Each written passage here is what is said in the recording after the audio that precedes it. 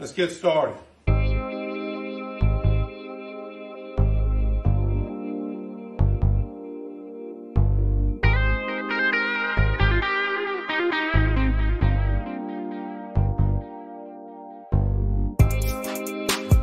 J.C. Sherbert. Woo!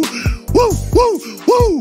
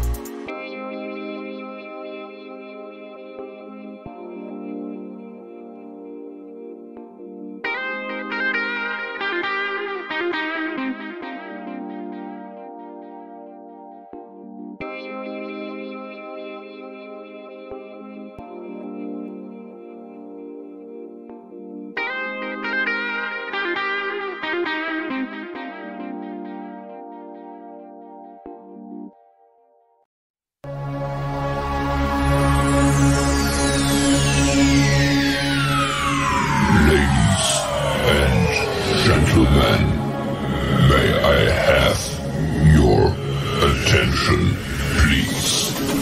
The show starts in 10, 9, 8, 7, 6, 5, 4, 3, 2, 1. Go. The electricity here in Columbia, well, has been buzzing loudly all weekend. Passion of the crowd in Williams-Brice Stadium is second to none. And the rain breaks out in Columbia. It is good! Gamecock fans, welcome home. See how it goes, but we'll be ready to go. It's time to root. Let's go, Carolina! It's gone! Touchdown! What a hit! He baked it in! Can you believe it? Gamecocks have won this game! Here are your hosts, J.C. Sherbert. Oh, watch him celebrate now! Phil Molinex. My wife doesn't like hanging around losers. And Jamie Bradford. I'm going to tell him, you look like you joined Duck Dynasty.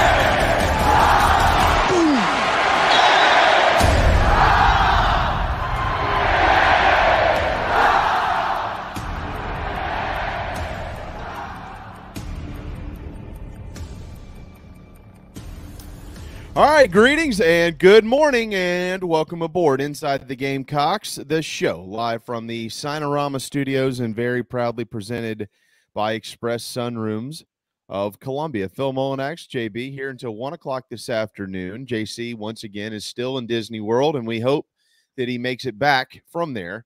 And if he does, we'll have him back on our program on Monday. Between now and then, though, we'll get you ready for this weekend's top 25 matchup at Founders Park between the Gamecocks and the Missouri Tigers. It is hard to believe that they have done what they've done. Of course, a lot of folks around the country, it's hard to believe, or having a hard time believing Carolina sits where they do at 20-2, even after the midweek loss. Some notes to pass along from spring practice.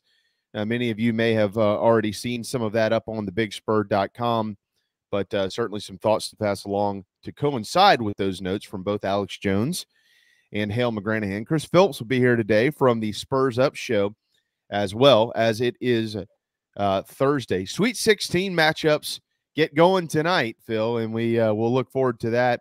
It's another great weekend of college baseball.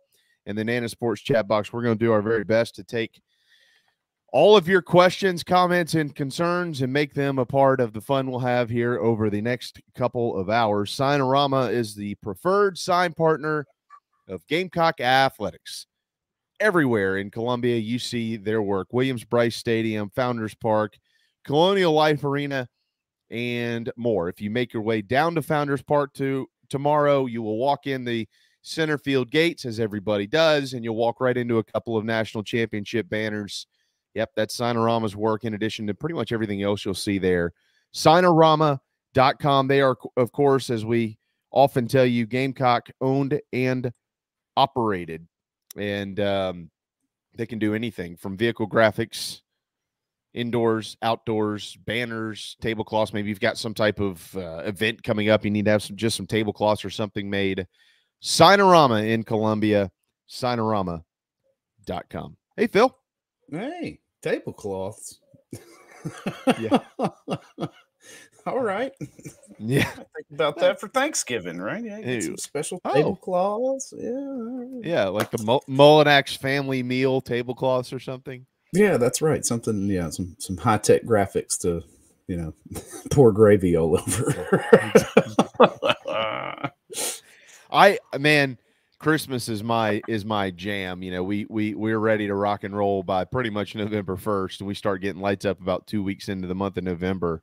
Yeah, we're early birds on that. I used to not be. I used to be strictly wait until after Thanksgiving is traditional. I get it. It should be. I also have children now who they just love it. So we just continue to add and add and add. And we have this big thing in our neighborhood, and our house is pretty competitive. I'll be honest with you. It's 2 days worth of work. So it's, we can compete. With all that said, there is no day in the world, I think, that is better than Thanksgiving, because you know how it is, Phil, when you wake up on Christmas and you got kids opening gifts and you've just got a lot going on. Now, our family rotates the family Christmas party, Thanksgiving, and Easter amongst, well, it's been passed down to our generation now. So there's 4 houses that it rotates through. So we're on a rotation of a schedule. So there is always somewhere to be. Actually, this year, I think we host Thanksgiving in our house. But with that said, Thanksgiving is just so relaxing, man. All you have to worry about doing is eating. Like, that's it. There's no gifts, and you're not, you're not trying to, make sure that the kids are in bed before Santa gets there, and it's just so relaxing. So it is nice. It is nice. I think it's my favorite day of the year. Yeah. Oh, yeah. Yeah. I even cook in it. I find that relaxing. I mean, it's not that, it's a huge meal and a big deal, but I don't know, something about being in there, knowing that, once it's all done, you just get to sit back and relax. Yeah. Oh, it's great. No, Thanksgiving's my favorite holiday. Holiday. Christmas is always, well, until I had kids, it was always a big pain in the butt. But now that I got kids, it's a bit more fun, and, getting to watch them enjoy everything. And we typically tend to host on Thanksgiving here the past few years, although every year, like afterwards, that Friday, we're like, okay, next year we're going out of town. But every time it comes back around, it's always like, well, let's just have everybody over again. It's always nice to have the house full of everybody. And ever since, my grandparents obviously were the big hosts, moving forward, and the generation below them just didn't quite pick it up. Parents, aunts, and uncles, and things like that. So we keep it alive. Bruin Nation, actually, Muschamp said it's a meal, not a day. He said it's a meal, not a day. Just a meal. But I don't agree. I don't agree with him on that. So, and I told Will that before. I remember when he said it. He was on my show not long. I think it was actually maybe a couple months after. And I said, Coach, come on, it's a day. Thanksgiving's a day. He said, well, we'll have to agree to disagree, Jamie. Okay. Oh, sure. All right. Sounds good. Okay, no. So that's that. Yeah. Anyways, but we've got Easter coming up first. JB Griswold, though. Look at that. I like. Yeah. Oh, on. Yeah. I mean, y'all really do it up, huh? Like. Oh yeah, it's big. Yeah, it's big. I'm adjusting the theme a little bit this year. We're adding more reindeer and we're forming a Christmas creek through the front yard with blue sparkling lights. And I can't give away all of it, but as we get closer, right, yeah. a few months down the road, once we get them all up in November, certainly everybody will see it. Matter of fact, I'll make that part of the backdrop from time to time. Awesome. Mm-hmm. And then maybe we'll have like a Christmas light contest. Anybody that anybody that wins our Christmas light contest here, we'll give them a prize or something. But so we'll put that in our notes. Hey, when we have our fall show prep meetings, we'll make sure to accommodate that into our on-air schedule. How about that? For sure. Okay. All right. Into the Nana Sports chat box we go. Good morning to everybody. It is nice to see you. Hey, Hope. It's so great to see you today. Thank you for sticking around. 76 asks, what does a yellow patch on the jersey mean while practicing? Well, they have yellow jerseys. That means non-contact. And there you go. Clint's got it in there too. Non-contact. Yeah, yellow jerseys generally are non-contact at Carolina. It could be for a lot of reasons. I mean, it could be something's bothering them. It could be whatever. But so I don't ever really look too much into that. But yep, that is a non-contact. And from the desk of Hale McGranahan and Alex Jones, who, by the way, is doing we need to give Alex some props because he's doing a fine job with thebigspur.com, and that was a good hire for those guys. But a couple of things from their notes from practice this morning, the brief periods that the media did get to see. The one thing that actually stood out to me might catch some people a little bit off guard here, but Alex mentioned that there were three different players, Phil, who were receiving kickoffs kickoffs now. Xavier Legette is no surprise. We know that. He's taking one to the house. Juju, once again, not a surprise. Mario Anderson is. And so, I don't know. I guess I'm stating the obvious here, right? But you generally put guys at kickoff who, number one, are sure-handed. All right, you don't need a guy dropping the ball. And number two, who can scoot and boogie a little bit. Because, right. Pretty quick. It's kind of nice every once in a while to maybe house one or at least get yourself up to the 30-plus yard line better than where you would be if you fair caught it, no matter where you fair catch it anymore. And so when you see Mario Anderson's name back there, I don't have any context behind this. Certainly can look into it, and maybe there will be some more to pass along. Is it because they're trying him out? Is it because they have identified him already as somebody that they feel comfortable with in receiving kickoffs for either one of those reasons or both? If it is both, that should make you feel pretty good about Mario Anderson potentially as a running back. There's other things that go into being a running back, obviously, vision and toughness and quickness and yada, yada, yada. But if he doesn't drop the ball and he moves well, it's also a pretty good sign to be a running back. So I want to look into that a little bit more. That certainly caught my eye. Yeah, for sure. It's I was really high on Anderson, still am. I mean, I think, I am too. I'm not going to say he is the solution to the running back room because obviously that's a position you need, to have a lot of depth there. But from a production standpoint, I'm quite looking forward to seeing what he looks like on the field because I think he's going to end up kind of outperforming people's expectations of him just being, that transfer from Newberry. But I mean, here again, if we haven't learned our lesson yet about transfers from smaller schools, it's all about the evaluation at the at the coaching staff's level, and you got to have faith that they're bringing in the right guys. But I'm excited for that. Yeah, I'm with you, man. I'm with you, and I see that Craig, well, and John, as thin as we are, we wouldn't put Anderson back there or Juju. Well, I mean, I disagree with you all a little bit there. I mean, number one, you got to have some type of threat back there. That first and foremost. I mean, it's becoming rarer and rarer that guys are getting hurt on kick returns. I mean, I haven't seen it in a while. Have you? I mean, I haven't seen that. So, you know, I'm quite comfortable in saying that that's something that this staff has thought about. You know, from an injury standpoint. So they obviously like those guys back there, and there's probably plenty more, I'm sure, that are being considered.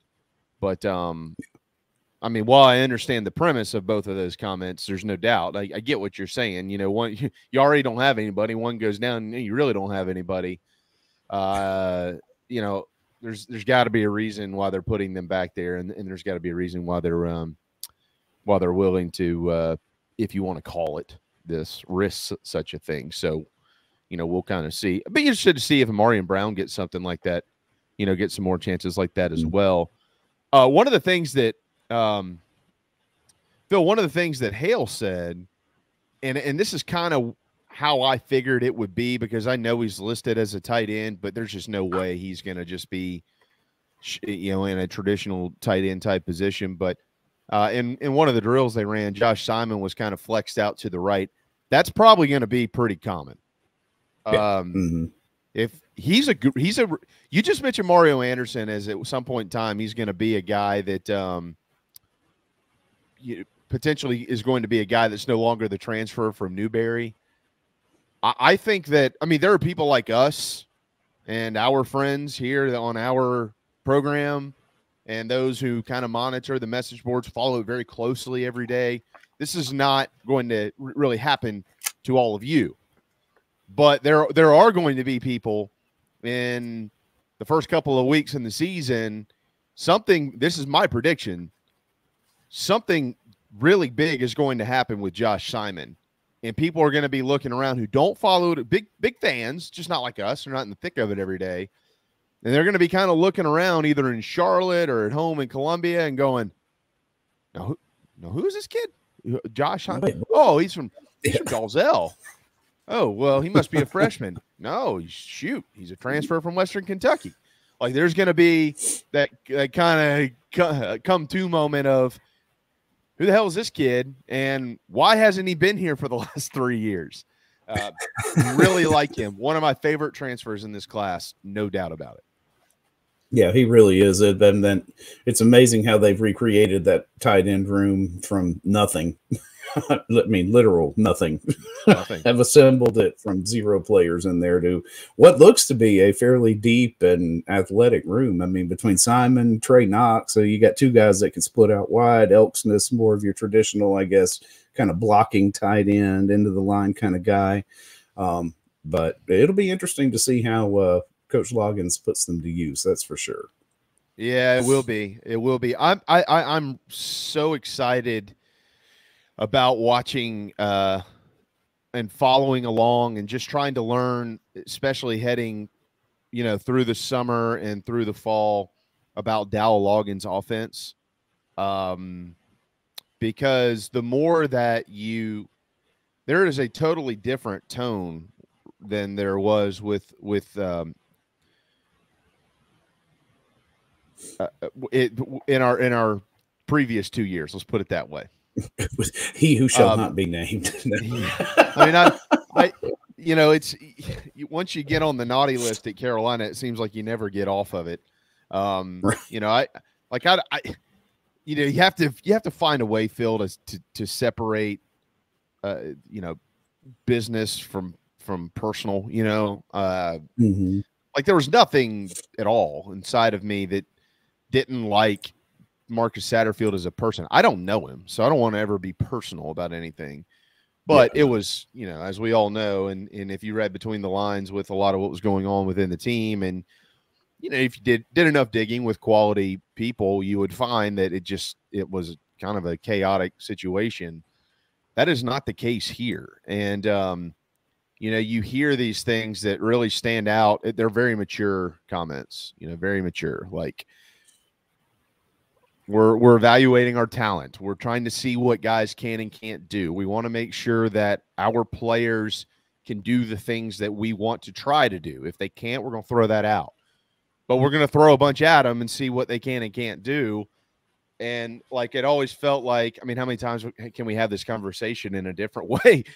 But it just always felt like, okay, we're going to keep throwing everything at them, but we're never going to take anything out. And finally, basically, until they got to Tennessee, and they're like, okay, this is enough. It's all too like much. Yeah, right. Yeah, we've got to figure out something else. And so then when you poke around a little bit with people, and look, there's a lot that's been reported, not just by the Big Spur, but by Gamecock Central and the Post and Courier and the state newspaper and so on and so forth. And a lot of it is on the same tone. And all these guys are kind of hearing similar things. There's a lot of that also hasn't been reported, which, from what I understand, none of it's bad. You know, it's just, you know, these things just kind of filter themselves out. But, you know, those behind the scenes, off the record conversations, Phil, I know the ones that I've had are unbelievably positive, where it's it just makes sense. It just makes sense. And to add to that, you go back to when Coach Loggins was first brought up, and hats off to JC, because he mentioned his name in October before there was even opening here. He just said, this guy, I don't know. I can't remember if he said that publicly on the show. Did he say it on the show, Phil? No, I don't. I can't remember if he said it publicly or not. Probably not, because we weren't at that point, really. I mean, we were just kind of speculating if a change were to be made, but we weren't saying names at that point. Yeah. The chatbots had plenty of names, and Loggins was not one of them, of course, because everybody was thinking, you know, big name, big name, big name. Yeah, there were two names. Yeah. But I mean, he seems to be meshing well. I don't know. I think it speaks to, you know, going back to the kick return conversation, I think, you know, everything that we do in this program seems to be culture centered, right? I mean, that's what Beamer brought in when he first got here to, you know, make this, you know, to kind of mold the culture around him and the school. I think there is a culture of special teams being an integral part of this team, as we've all seen and enjoyed over the past couple of years. It's good to see that Mario Anderson is, you know, kind of accepting that as well as a way to get on the field. And it's good to see that, you know, Coach Loggins is not going to stand in anybody's way. You know, that could be a premier piece for his offense to, you know, potentially be out there and not do special teams. So, you know, it all just seems like he's been a very, very good fit. I don't know, you know, all the way around. And, you know, and like you, JB, it's the things that you hear outside of what we get news on are positive. Yeah, they're positive in a way that makes sense. Like it's not fluff. You know what I mean? It's not the jibber jabber of whatever, however you want to word it. Because everybody hears that all the time. I mean, yeah, outside of Coach Spurrier in 2015, which, by the way, he ended up being right about this, although he was joking about it in the preseason. But remember when he was like, you ever heard a coach just come out and say, oh, shoot, we're terrible. You know, kickers like the Army, left, right, left, right. You know, you remember all that? Quarterbacks can't hit the broadside of a barn. And this, yeah, that's right. You know, you don't ever hear coaches say, I mean, they might say things like, well, you know, we need to clean some things up, or we haven't been as good as we want to be, but shoot, we're going to get there and really like this team. You ever hear anybody that's like, I'll be honest with you, our offensive coordinator ain't worth a damn. And, you know, our offensive line is going to kill us this year. You know, my quarterback's going to be running around trying to survive just from play to play. You don't hear stuff like that. No. Now, you will hear things like that, you know, kind of in the back office, so to speak, every once in a while, like, man, we got an issue here. Man, we got to fix it. But then, and that's why a lot of fans, this is my theory on it, that's why a lot of fans, we're in this world of questioning everything. You know, you don't really take as many people at their word anymore coaches and things like that, because you've been there, done that, and you're like, yeah, I took him at his word last year. We sucked, so I'm not doing that again. But the thing, like with Coach Loggins, to kind of gear this thing, get back into the saddle here a little bit, was, he was, of course, criticized, and he was going to be when he became the leader in the clubhouse and was hired. As I mentioned, JC said that back in October. I know he told me privately multiple times, this guy is, if there's an opening, he's at the top of the list. Mm-hmm. And I kept asking why, and he'd say, well, I mean, Shane likes him. I don't know. I haven't talked to Shane, but he likes him for a multitude of reasons. Well, now you kind of start to see some of that. And you got to remember, like, when you're an offensive coordinator in the NFL, okay, yes, in professional sports, if you've made it, I mean, we just went over this yesterday with quarterbacks, Chase Daniel and Charlie Whitehurst. They've made a combined $60 million, and they've thrown about 300 passes in their career, total, combined. But so, like, yeah, there is something to say about that. Like in baseball, once you've gotten to the big leagues, you can kind of just dance around the big leagues for a while, and you're going to be fine. You just try survive in advance, get to 10 years, get that lifelong pension and retirement and this, that, and the other, and get out.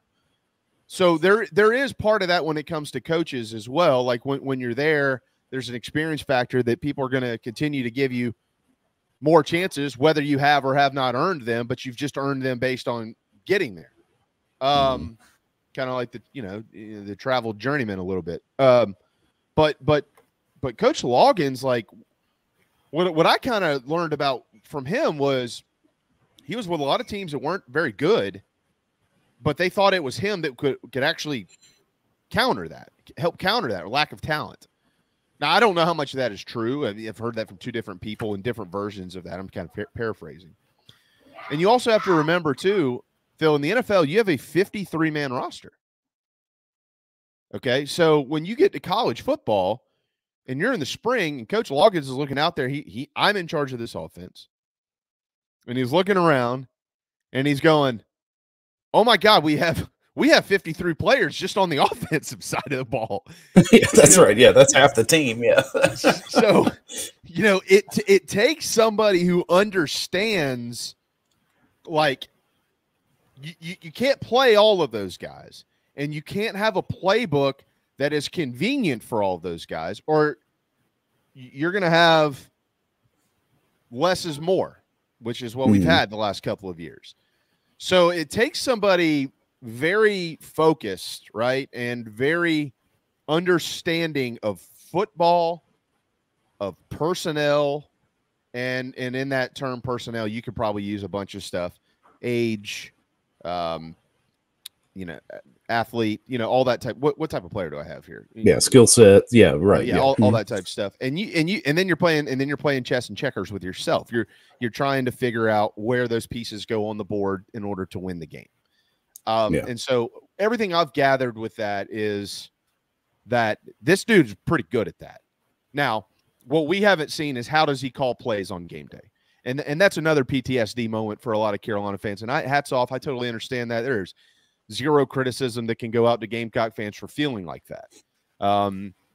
Because with the exception of a couple of games last year, you never really had a lot of that from Coach Satterfield. It was very much a mixed bag. And then you go prior to, and it was pretty much the same thing. I mean, South Carolina hasn't had a purebred offensive coordinator since one Stephen Orr Spurrier, who was also the head coach. And if they have, we didn't see it or we didn't know it for other reasons. Was how involved was Coach Muschamp or whatever it may be. I don't know. We'll never probably know the answers to all of that stuff. But we do know this about Shane Beamer. You come here, you're the coach, you figure it out. If I have to step in, we got a big freaking problem here. And that's one of the advantages of coaching for him. So far with Coach Loggins, so good. Yeah. Early returns look good. Yeah. Early returns look good. Yeah. And just a good guy. All right. So it's 11:28. Let's hit let's hit a timeout. Chris is due up next in just a couple of minutes, so hang tight. Inside the Gamecocks, powered by Electric Bikes of Charleston. We'll be right back.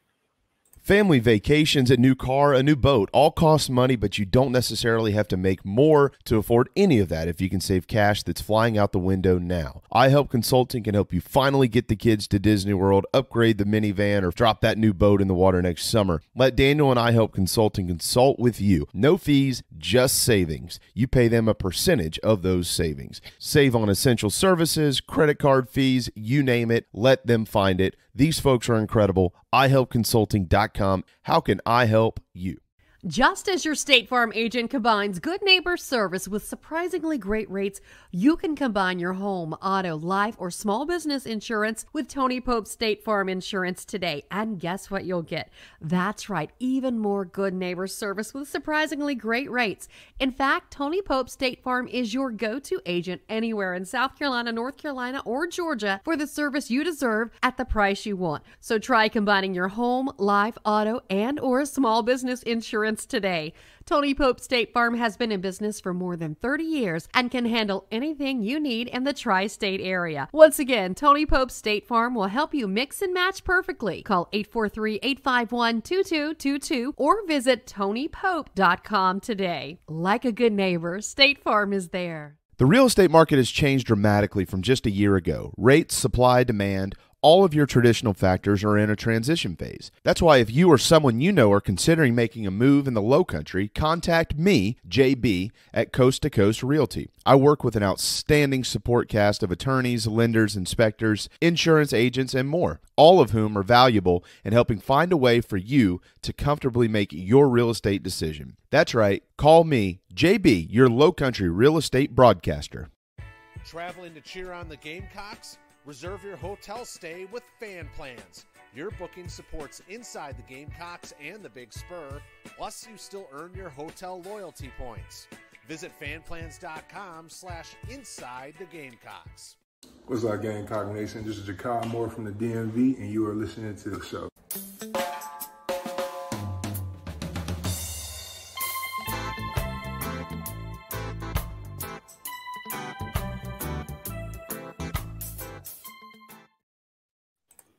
Welcome back, everybody, to Inside the Gamecocks, the show, brought to you by Express Sunrooms of Columbia. Give John Barber and his team a call. 803-446-4662 is how to get in touch with them. They'll be happy to talk to you about how to get some more sunshine into your life this summer. First hour of the show brought to you by Cindy Searfoss, Coldwell Banker Kane Realty Team here in the Upstate. Give Cindy a call, 864-414-5271. And we're joined now on the McKellar Enterprises guest line by none other than Chris Phillips of the Spurs Up Show. Welcome in, Chris. Good to see you this week. Phil, JB, what's going on, guys? Great to be here. And I guess what, JC's down in sunny Florida, Orlando, Florida, with the fans, something like that. Yeah. Oh, yeah. What he says. We've got some videos. Yeah, right. I love it. I love it. I think he was sober. One of them was early in the morning. So, Phil, he was. That one he was definitely sober, right? Okay. Yeah, there's we did get we got a play-by-play from the Peter Pan ride as classic. As Coach O. It was awesome. Yeah, I need that video needs to be leaked somehow. Yeah, it does. Oh, it's easy. It's easy to do. Sounds like blackmail more than anything. We're just waiting on the right opportunity. Yeah, there's 4 in the morning, JC. He's still up, and 4 in the morning, JC. He's waking up. So you just don't know sometimes. Yeah. Roll the dice. A quick little nugget here at the top of the noon hour. We'll be joined by Preston Thorne on our program as well. All right, Chris, we're going to get to baseball in a minute, but I want to get your thoughts on this. Couple little interesting nuggets. You really don't ever know until we get to September, but from practice today, both Alex Jones and Hale McGranahan with a couple of things to pass along. One, Mario Anderson returning kicks. So let's just start there. You got to be able to catch the ball. You got to be able to move a little bit if you're going to return kicks. What's that tell you? Well, I mean, I think he's a good athlete, number one. Coming from Newberry, I don't think it matters necessarily the level. If you can ball, you can ball, right? And what he did for the Wolves, which shout out to the Newberry Wolves. But, what he did for them, I think he's a great athlete. And I think it's a great opportunity this spring, guys, just give a bunch of different dudes a look. The carry-on Joyner storyline, I feel like, has really taken over with him being at running back. But Mario Anderson returning kicks, I mean, why not? Give a couple different guys some looks. And he's got that running back vision, if you will, which can be very important on special teams and making that a big part of the game. And, again, we saw that with Deebo Samuel, and we've seen it over the last couple of years with Beamer Ball, just how big of a role special teams can play. So, I mean, I love the move. Again, give different guys looks, JB. And, he's obviously a guy, again, that has vision, has speed, has explosiveness. And I'm excited to see him in the spring game, right, because that's the extent that we're going to get to see most of these guys and until we get to September. But, I like trying everything, right? I mean, this is the time to experiment and just kind of see what guys can do, put them in different positions. You have nothing to lose. Like, hey, scrap it, or you got something here and we can continue to work on it and see if it carries into the fall. But I think that could be really good for South Carolina. I've mentioned this before, and I want to make sure that I mention it again. I know Mario Anderson's high school coach very well. He coached me at Wando, and kind of in the weight room, I guess. But I did talk to him after he committed, and I just asked him, what do you think? I mean, can he make that transition? Well, put it this way, I wouldn't, and I don't know, this isn't a projection that this kid's going to run for 1,000 yards. That's not what I'm saying, but like I would not be regurgitating this story over and over had he told me something different. And this is not, by the way, the case of a high school coach going, "Oh, he's one of my guys. I'm gonna hype him up." Nah, it ain't like that, man. He'd be like, I don't know. It was very much like he's going to walk into the locker room. He's going to get along with the guys. More than likely, he's going to end up being one of the leaders around there. He's going to work his tail off. Oh, by the way, he's a pretty good football player. And as you mentioned, there's a huge difference in playing at Newberry and playing at the SEC. But I'm pretty sure that this staff wasn't interested in just signing a running back from Newberry because they just felt like they wanted to sign a running back. At the time, we didn't have the issue or anticipate the issue they were going to have now. So, they signed him because they liked him. And I think that's good. All right, so the next thing, speaking of signing guys that they like, Josh Simon, a guy that I've thought, he's a tweener guy. He's not a inside, every down traditional tight end. So they kind of flexed him out today. Chris, he's one of the dudes that you just keep hearing about. And I mentioned this earlier. You're going to probably sit next to somebody at Williams-Brice Stadium in game 2 or somebody in Charlotte in game 1 who's not in the thick of it, kind of like we all are every day. And they're going to go, now, who the hell is this Simon kid? What did you learn to that? Yeah, coming over from Western Kentucky. What I think's so impressive with Shane Beamer and his staff is, we talk about South Carolina and the challenges of the job and kind of what you have to do to be successful in Columbia, at least starting out, right, when he came in, what the program was, 6 wins over a 2-year period. And you got to be able to, obviously people think about the Nicholas Harbors and these top 10 recruiting classes and what you've got to do with those 4 and 5 stars, but it's about, can you develop the 3 stars you get? Can you find diamonds in the rough? It feels like, Spurrier got it going, not just because he got the Alshon Jeffries and the Lattimores and kind of the no-brainer guys, the Clownies, but they were able to get guys like Melvin Ingrams and DJ Swearingers and Connor Shaws and Dylan Thompsons that weren't necessarily highly regarded, and they became some of the best players in school history. I'm not necessarily saying Simon is going to do that, but, you look at some of these guys, again, we're talking about Mario Anderson and then Joshua Simon, guys that, maybe they don't make the headlines when South Carolina signs them or what have you, or Gamecock fans aren't talking about them coming in the season. But, you look at his size, 6'4", 242 from Dalzell, South Carolina, Crestwood High School.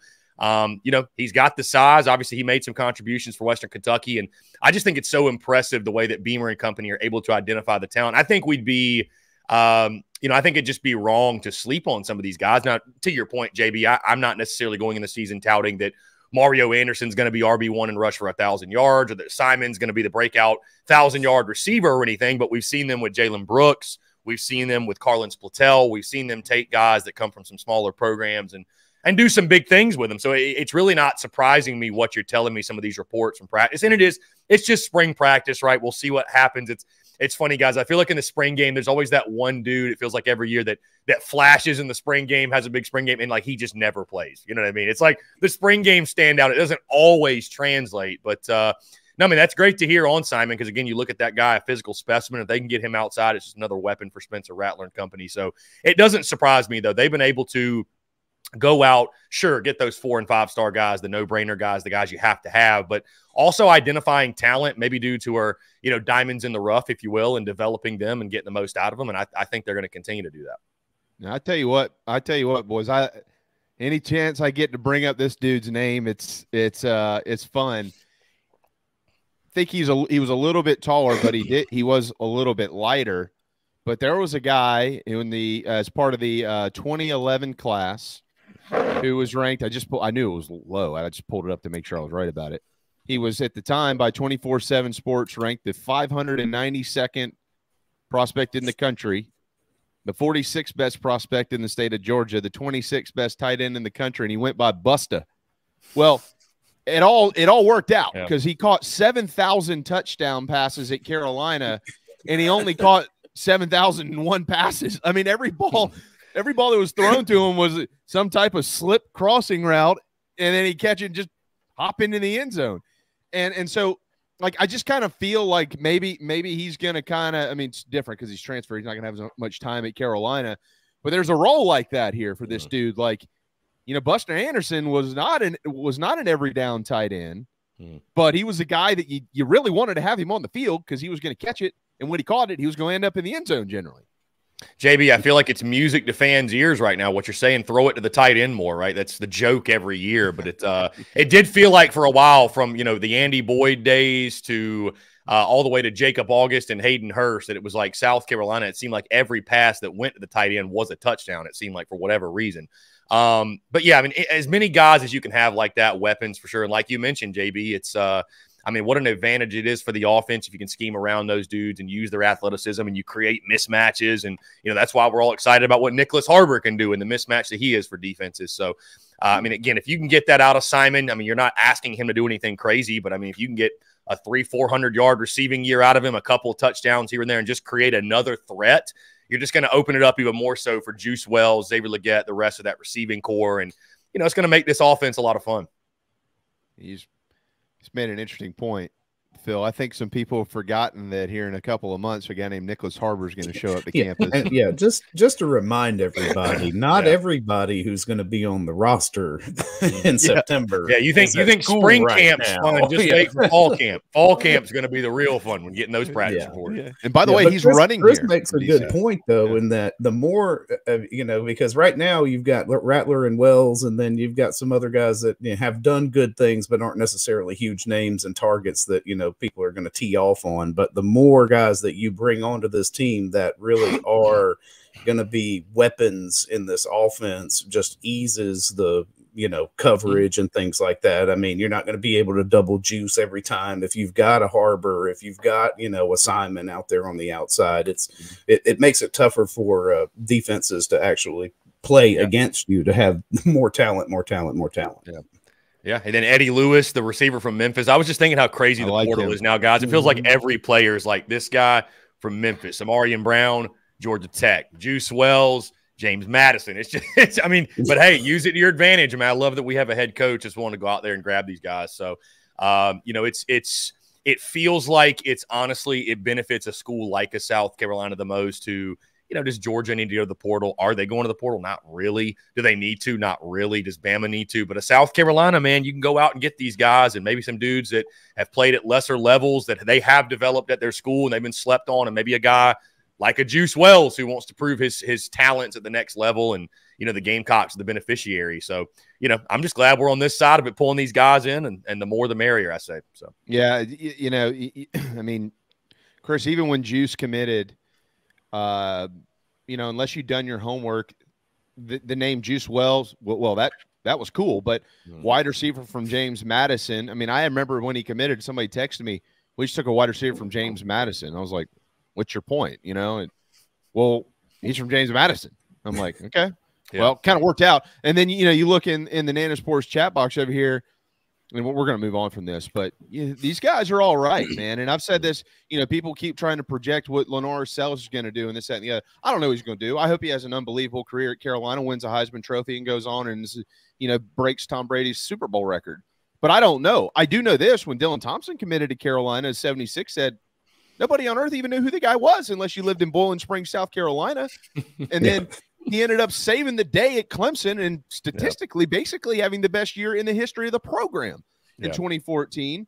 Swearinger, top 400 recruit, undersized safety, kind of worked out. Kenny McKinley, I had class with him, converted quarterback who came in and was like, I don't know who this cat is. Oh my God, he can move. Dude, even like a Pharaoh Cooper. I remember Absolutely. following along with practice, and I just the main headline for him was, we moved him from a DB to wide receiver, because he does good things with the football in his hands. We need to get the football in his hands. Spur, you're talking about it. But at that point, you're thinking like, okay, it's a guy that can't really find a position or whatever. He's kind of going through that, low expectations, and then he becomes Pharaoh, as we all recall. So you just never know. I mean, you really never know, man. It's how guys develop. I mean, there's a lot of things you can measure. You can evaluate in recruiting and through camps, but the way some guys develop and the way some guys flourish, and you just never know. And so you just hope you have more hits than misses, obviously, when it comes to that. But the Gamecocks are having a lot of hits lately. Yeah, Shane recruits a lot of guys like him. They love the game, and they're blue-collar guys, and they want to go play. So does his staff. All right, let's move on to baseball. No one saw this coming. Top 25 matchup at home this weekend, Missouri and South Carolina. How about that? Welcome to the SEC, man. You just never know. I mean, ask Tennessee, right? My goodness. I mean, I think that was the I thought going into last week, and I was like, hey, if South Carolina, if they sweep Georgia, that would be a really loud weekend. And I think normally it would have, and I'm not saying it wasn't, but normally it would have been something. But Missouri sweeping the Tennessee Volunteers, that was something that I don't think any of us saw coming. And you look at that, and it's just the SEC, guys. It's extremely deep. People have been asking me all week, what is Missouri good at? What are they not? I mean, they're pretty solid all the way around, hitting 300 and a 3.44 ERA. One of their leaders, Luke Mann, hitting 329 with 5 bombs and 15 ribbies. It feels like he has been there forever. Ziesler's another good player. Lovich, a good player. So they're pretty solid up and down. And this is a team that was picked to finish, I think, 6th in the SEC East, right ahead of Kentucky, if I do recall. So, it's one that I don't think any of us saw it being a top 25 matchup. And I think you guys saw the reaction Tuesday night. You lose a game in the midweek, and the sky is falling, if you will, in college baseball. But I think the Gamecocks will bounce back the right way. I think at home, too, especially that first SEC series at home, right? I think it'll be important for those guys. And what I saw from Mizzou, because admittedly, guys, I didn't watch every single inning of that Missouri-Tennessee series, but they jumped all over the Vols starting pitching. And I mean, this isn't some, ho-hum staff. This is one of the best staffs in college baseball. Like, I don't care what you think about Tennessee, if you think they're overrated or they're no good this year. That staff with Burns and Dolander is still really, really good. So I think South Carolina's starting pitching going to be really important, especially for a guy like Will Sanders, who's been a little bit shaky in the first inning. And the first inning's normally when you get those kind of guys. So getting some solid outings from your starting pitching, obviously you feel good from there the rest of the way with your bullpen. You're rested up, all your arms good to go. And, I think this team will swing it at home. But I think it's going to be, guys, 3 really competitive games. I got Carolina winning 2 of 3, but it's just another weekend in the SEC, man. I just, I know we say it in football, there's no off weekends, right? But, when you play Vandy and you play some others, like sometimes the blowouts come.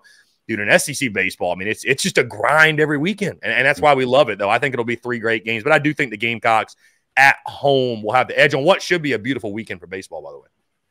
Yeah, and hats off to our buddy John Whittle, because he, Chris, to your point, I feel like I know this league pretty well, but if there's one team in the SEC that you constantly forget about, it's Missouri, and rightfully so. It's it's not a direct shot at these guys, but I mean, their previous records last year, they were 10-20 in the league, 28-23 overall. Prior to 16-36, they haven't won over 40 games since 2007. They were part of the Big 12 then.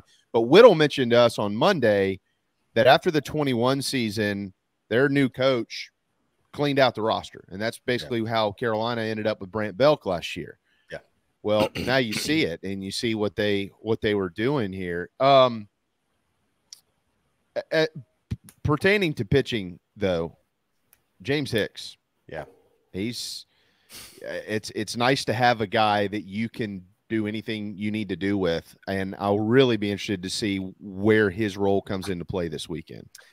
Yeah, I think it'll depend on just kind of scores and situations. And, I think there's going to be a lot of high pressure situations. My key player of the weekend you could have named a bunch of different guys, but I said it was Chris Veach, just because I'm not going to be surprised we get the 8th or 9th inning and we're going to be in a closeout situation and he's going to come in. And I think right now he is your closer, right? So, giving him that opportunity, and your bullpen's going to need to be on point, right? I mean, there's going to be some games late where you're going to have the lead in a close ball game. And, if your bullpen can't get the job done, it might cost you. So, yeah, a guy like James Hicks, those, JB, to your point, Mark Kingston called Eli Jersenbeck a weapon in the preseason. I think James Hicks, you could also throw that title on him, because it just feels like, this is a dude that at any other SEC school, he's a weekend starter, right? And some schools, he might be their Friday night guy, especially the way he's throwing it. So, is the stuff necessarily overpowering? No, but he's just got such great movement and sink on the fastball, and he's just so hard to hit, and he looks so comfortable and so composed. And I think that's what I'm so happy about when I watch him pitch is,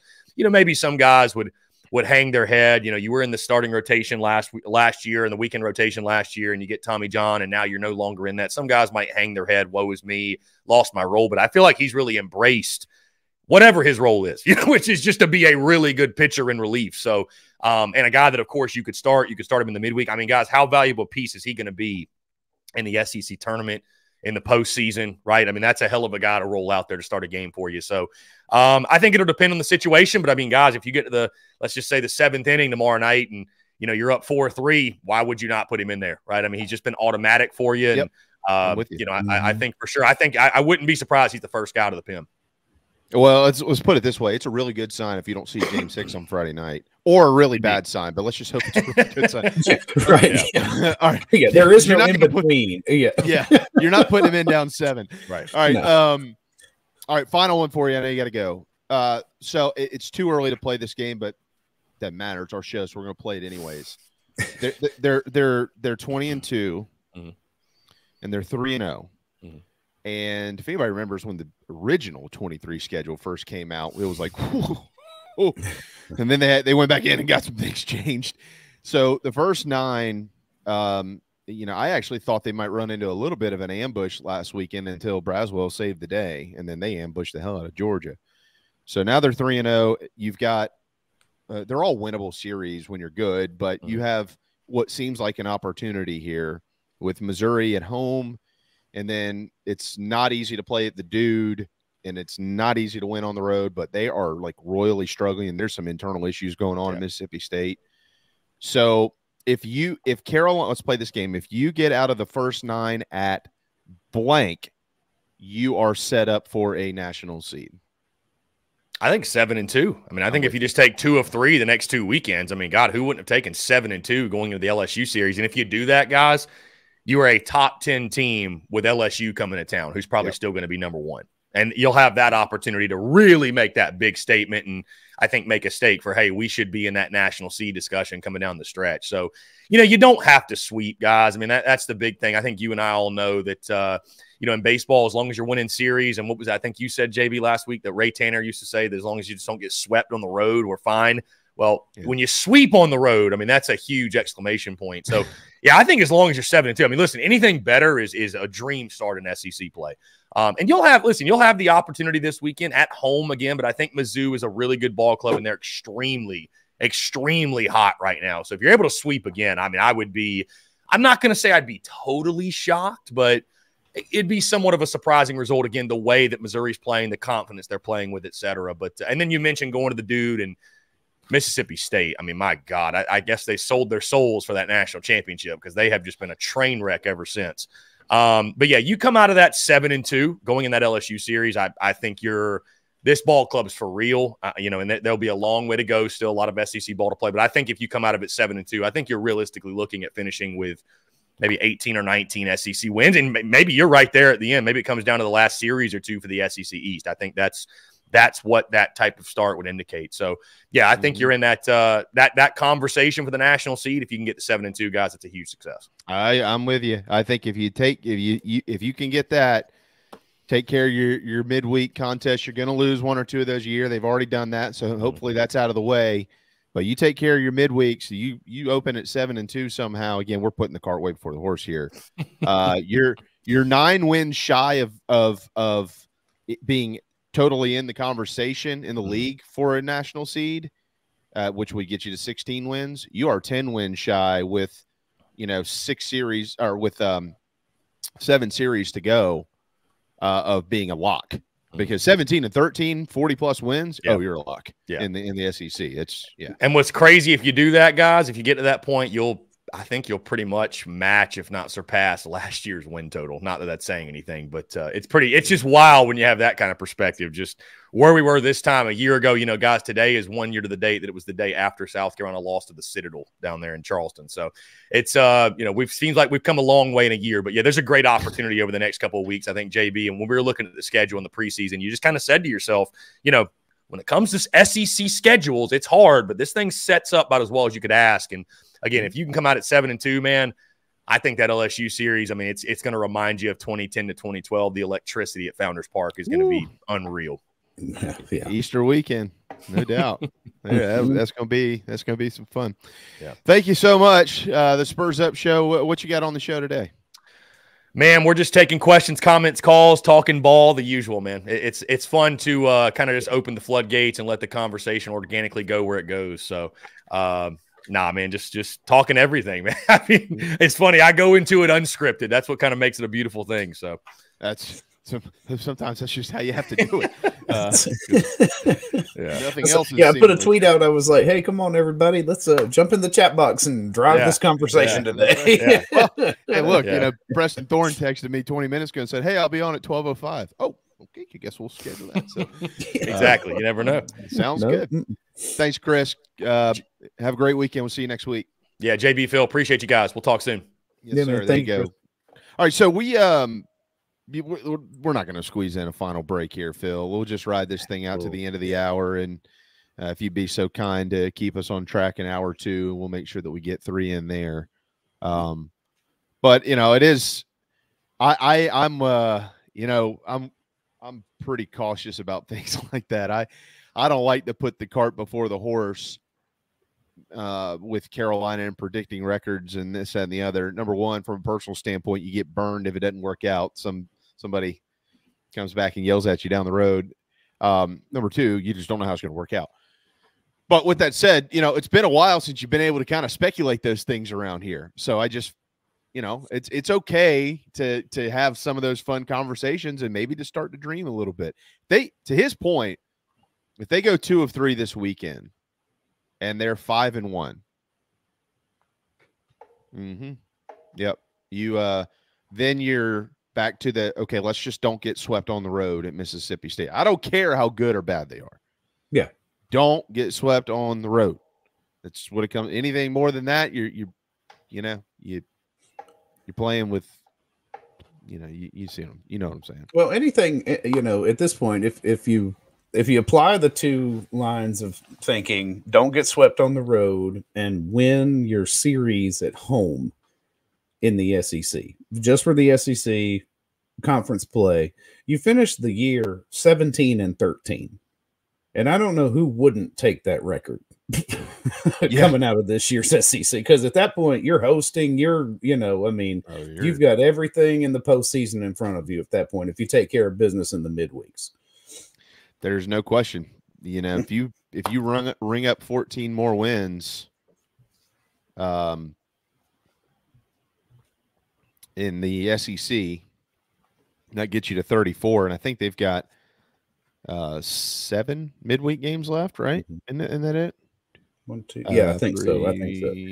4, and in those numbers, I mean, you're allowing 2 losses to Auburn. I mean, there's games in there that you're like, oh, you've got a better chance of sweeping this team than you do to losing 2.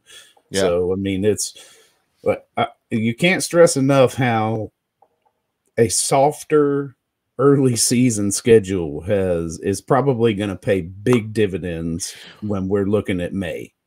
Yeah, well, and to be fair to and I don't think you didn't mean for it to come out this way, but to be fair with the conversation, certainly didn't see Missouri walking in like this. But what you're getting at, the original 23 SEC schedule before they had to change some things around, was like, it was literally, I can't remember the exact order, but the first 5 series were something like Vandy, Tennessee, Arkansas, Florida, and LSU. Yeah, I mean, yeah. I don't care. That, and then looking Braves and not get out of that. Yeah, and looking at it year over year comparatively in your conference schedule, not playing a big series against Texas or a huge name like that where you are going to may drop 2 out of 3 or hell get swept. So yeah, I mean, well, like Craig said, you have some slip up room in the conference. Yeah, that's going to happen. Like you're going to lose games in this league against teams that aren't as good as you. Like that's the nature of the beast. But their starting pitching that day was as good as yours. Or maybe yours just, whatever reason, had a bad day. So, yeah. And that's what stuck about the midweek game is that, we had one bad inning. Yeah. Defensively, you have one bad inning. And, that's baseball, man. You just never know. I actually forgot they lost that game. Yeah. That's the other good thing about solid ball heading into conference play is that we dropped a midweek game and it's not all the sky is falling in torches and pitchforks. No. Now you start stringing these up and it's gonna get ugly.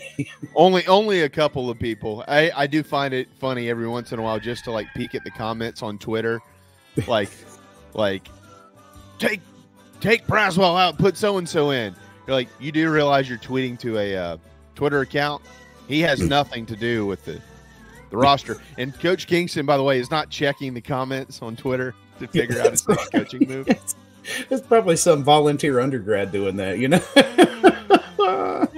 Who runs the social for Gamecock men's baseball? For anybody's social media, it doesn't matter. The Yankees, the Packers, it doesn't matter. There's people, they wake up, they're looking around mom's basement going, what am I going to do today? I want to see how the Packers are doing. God damn it. No, this guy he ran the wrong way. All right, yeah. Okay. Let me in there. I can do a better job. Yeah. All right, let's hit a timeout. Preston Thorne up next. What's up, Gamecock fans? This is pitcher Noah Hall. If you want some delicious food for your event, I suggest visiting nanasporch.com today to find out what they all have to offer. It's really good Southern cuisine based out of Charlotte, my hometown. I hope you guys go check it out. Go Cox and go Nanas. Are you looking to buy a new home? Kevin O'Connell with Union Home Mortgage is a local mortgage expert and Gamecocks fan servicing North and South Carolina. Whether you're buying a home, building your dream home with new construction, or turning your equity into cash, UHM's world-class service will ensure you find the perfect mortgage to achieve your home ownership goals. Call Kevin at 803-906-0244 or visit UHM.com today. Union Home Mortgage is an equal housing lender. NMLS 2229, LONMLS 1772182.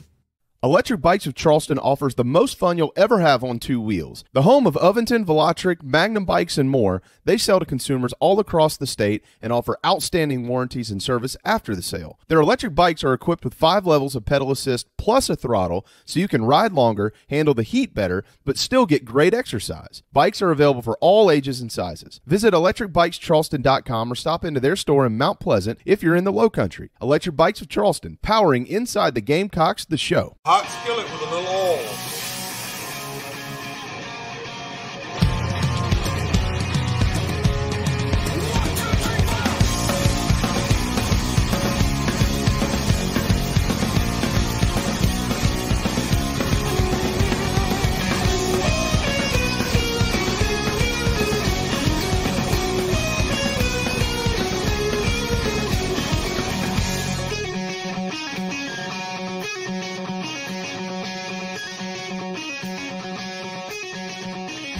The show goes on!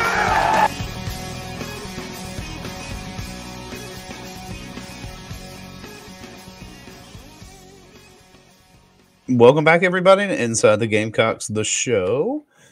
Presented to you by Express Sunrooms of Columbia. Give John Barber and his team a call. 803-446-4662 is how to get in touch with them to set up a no-obligation consultation about turning your backyard potentially into an outdoor retreat.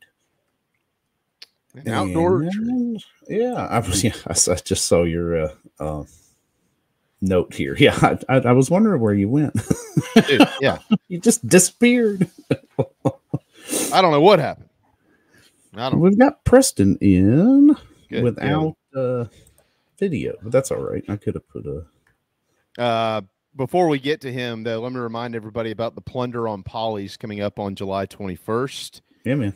And July 22nd, 2-person teams as part of TravelingCountryClub.com's second annual Plunder on Polly's. It is not just for Traveling Country Club members, although you should be a Traveling Country Club member because this is like one of the only clubs in the world that's allowed me to get into it. If they let me in, they'll let anybody in. I'm just kidding.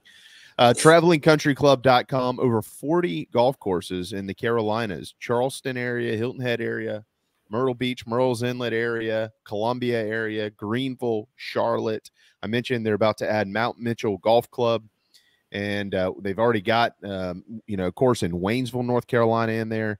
So it's all pretty cool stuff. There's some great courses to play, and the Plunder on Polly's will play at 2 of those great courses up in the Myrtle Beach area, True Blue and Caledonia, exceptional golf courses. So make sure you check out TravelingCountryClub.com, and I'll make sure that this is posted to our social media as well. If you like to play golf, the potential prize, it just kind of depends on the total number of registrations because it's going to sell out, but because they're using a couple of courses, they can actually add more people, up to a $12,000 purse in this thing. So, if you don't win JC's $10,000 this year in our March Madness bracket and you can play a little golf, or if you do, you could be the rightful winner of about 20 grand over the next couple of months, thanks to Inside the Gamecocks, the show. TravelingCountryClub.com. All right. Appreciate Chris there. Plenty to get to in hour 2, but we'll lead off with former Gamecock and current co-host up on 107.5 The Game. The early game with Bill Gunner. I don't know how he does it sometimes. But Preston Thorne is popping in with us for a little bit today. What's up, man? What's going on, fellas? How y'all doing today? Where you at? Where are you? Man, I'm traveling as always. I'm in the parking lot of the USC Education building. So I'm sitting out here in the car. So what time are you getting up to get into the studio in the morning? I got it down to a routine, Jamie. I'm usually up at around, my alarm clock goes off at 4:55. Yeah. I am in the bathroom now, whether that is to take a full shower or just a bird bath. It depends on the timing. And then I'm out the door at about 5:15 to get downtown. Man, I remember my morning show days. It's been 7 years, but I had my alarm clock set because I only lived like 10 minutes from the studio for like 5:11 or something. I knew it to the minute, and I knew if I got out of the house by like 5:37, I'd be there by 5:45. I'd already done some prep the day before. We'd have about 10 minutes to clean anything up, and then it was go time. I mean, you literally, if you have to start at 6 a.m., you have it down to the minute, don't you? Oh, no doubt, no doubt. If I live out in the northeast of Columbia, for those that are not familiar, but I'm coming down 2 notch, and I get on 277. I'm like, all right, if I get to 277 by 5:37, I'll get to the studio by 5:43, which will give me 3 minutes to get inside. I'll get 10. Yeah, you have it down almost to the second for sure. Well, I certainly appreciate you and Bill having me on Monday mornings, sometimes Fridays, but mostly on Mondays. I have fun with y'all in there. I'm glad that you're in there with him. It's a really good program. Preston, so obviously Bill and others, us today are probably leaning on you a lot because Carolina's back on the practice field. And, this is a very highly anticipated spring practice session for the Gamecocks. They've got some answers. We know that. They've got some questions. We know that. One of those is, how will everything unfold with Coach Loggins. But one of the conversations that we've kind of been having around here today has to do with the fact that, Josh Simon, a kid who transferred in from Western Kentucky, for instance, he's a Dalzell kid. Mario Anderson, he went to Stratford, a school that you and I both love to hate, because you're a Somerville guy. but these are blue collar kids they're going to be called. Their numbers going to be called on a lot to make a big impact. And it just seems to me, Preston, over the last 30 plus years that I've been around Carolina football, the better seasons are generally filled with a lot of blue collar football players that weren't maybe necessarily the top one or two guys that were in some recruiting class, but they were a bunch of guys that came in and worked their tails off. And you've got a coach, by the way, who does the same thing. Man, I think you hit the nail on the head, man. Obviously there's going to be years where we as a state, we have the top talent when you think about those Spurrier years where it's Lattimore or Clowney or things like that. But people also don't remember that those teams were filled with DJ Swearinger, Kelsey Quarles, Devin Taylor, all of these guys who were not very highly recruited, but there was coaches on staff who had enough of a discerning eye to know that they could go and mold these guys into what really fills out the rest of a roster, because football is not like basketball where you can just have one guy that changes the impact of a team. You have to have a group full of dudes who are basically just guys on the team that round out the roster, who are ready to grind, who are ready to fill out their specific roles, play their role, do their job. And if you have a bunch of guys, especially for these players who are, it's their dream to play in the garnet and black because they played on other teams. So for them to get back to the point where they're playing at South Carolina, those dudes, there's no question in my mind that they're going to be highly motivated to play. All right, so you were part of the – hold on now. I'm not trying to age you here. You were part of the 2000 recruiting class, right? I was, yes. Okay.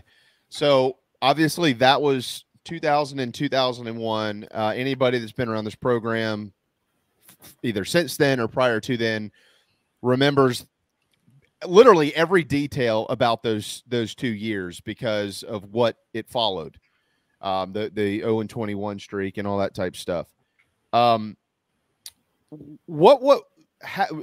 that same note, having those blue collar type guys, kind of describe what y'all went through and the leadership that was in that locker room, because what I'm getting at here, Preston, is trying to explain how that mentality carries its or makes its way through a locker room to change a program. Yeah, man, that's the bulk of the team. And if you look back at that 2000, even the 99 and 2000, those recruiting classes, it's not going to be filled with a bunch of 5-star guys. You're going to have a bunch of dudes who are playing their roles, dudes who are obviously talented, but are willing to play up to being, instead of going from a 4-star to a 3-star, you go the other way to where they're a 3-star, and with training and work and all of those other intangibles, you turn into a 4-star, and that builds the culture of the team. And unfortunately, Jamie, I was part of the 03 and 04 teams who were way more talented, in my opinion, than those early teams, but we didn't have the leadership. That we were more highly recruited, better players on paper, but we didn't have the leadership. We didn't have the character, all those intangibles that you all know makes up a team. And so I've seen it both ways. How does that happen?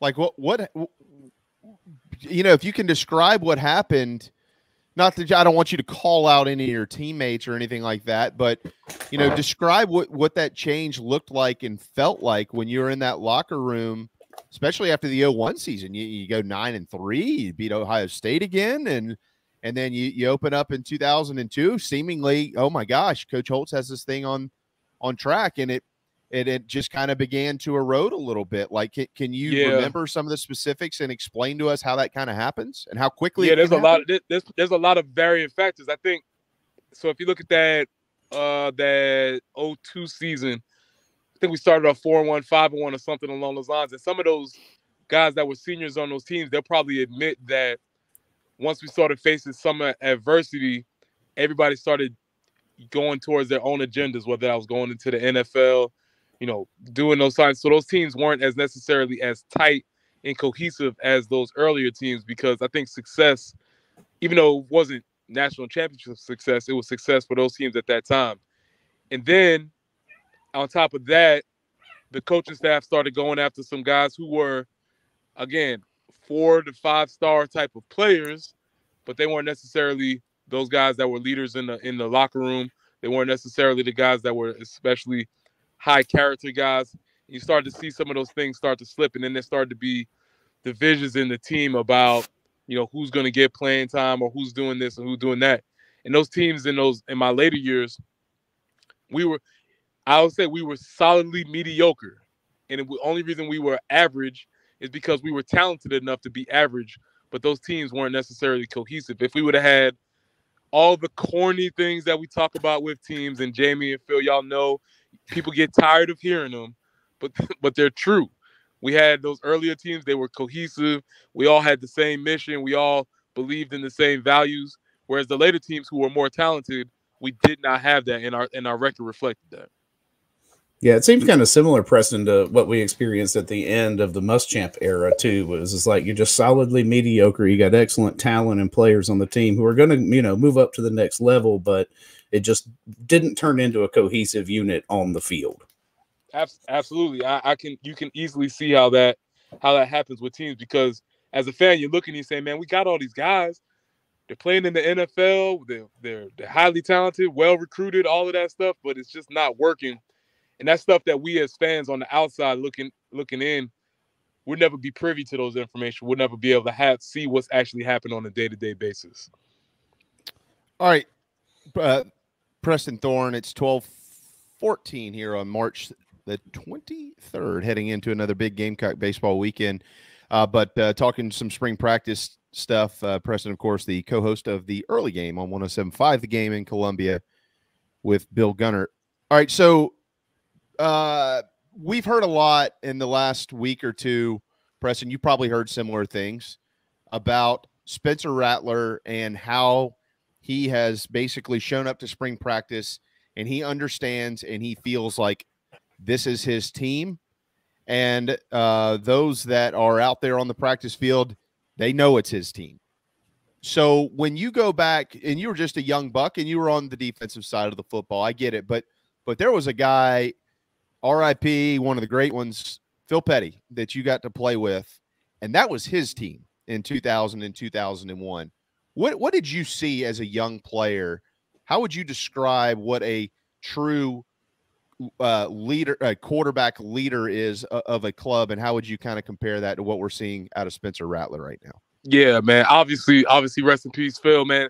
The thing about seeing the leadership from a quarterback position is it's the guy that, it sounds so cliche, Jamie, and I hate to repeat it, but it's when he steps in the huddle, everybody's eyes are on him. Phil was very stoic in manner, but the thing I remember about Phil is he had relationships with every single person on the team. So as you said, I was a younger guy on the defensive side of the ball. There really wasn't any reason for Phil and I to have an actual relationship, but he did. He'd be like, man, what's up, PT? How you doing today? Blah, blah, blah. And that's the sort of thing that he carried along throughout the game. And when Phil got in trouble, the players wanted to play for him. I think it's a little different with Spence, because Spencer's so overwhelmingly talented that he's actually probably the most talented player on the team, besides maybe taking out Juice. And so that's another reason why players wanted to follow him. Nobody's going to say that Phil was the most talented quarterback, but he had all the intangibles. Mm-hmm. Spencer has the talent, and now it seems like from all the reports that he's growing into the intangibles, where now guys actually want to follow him as the leader of the team. So I've always said, obviously I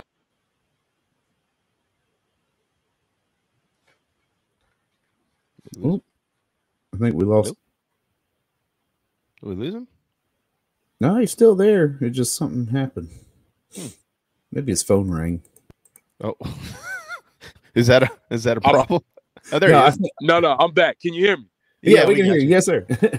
All right, cool. No, I was just saying that I always make fun of quarterbacks because I'm a defensive guy, so they wear different jerseys. They can't get hit, whatever. But honestly, if a team has a quarterback where everybody knows that he's the leader of the team, he's the guy we want to follow, that can go a long way. Spencer has always had the talent to be that.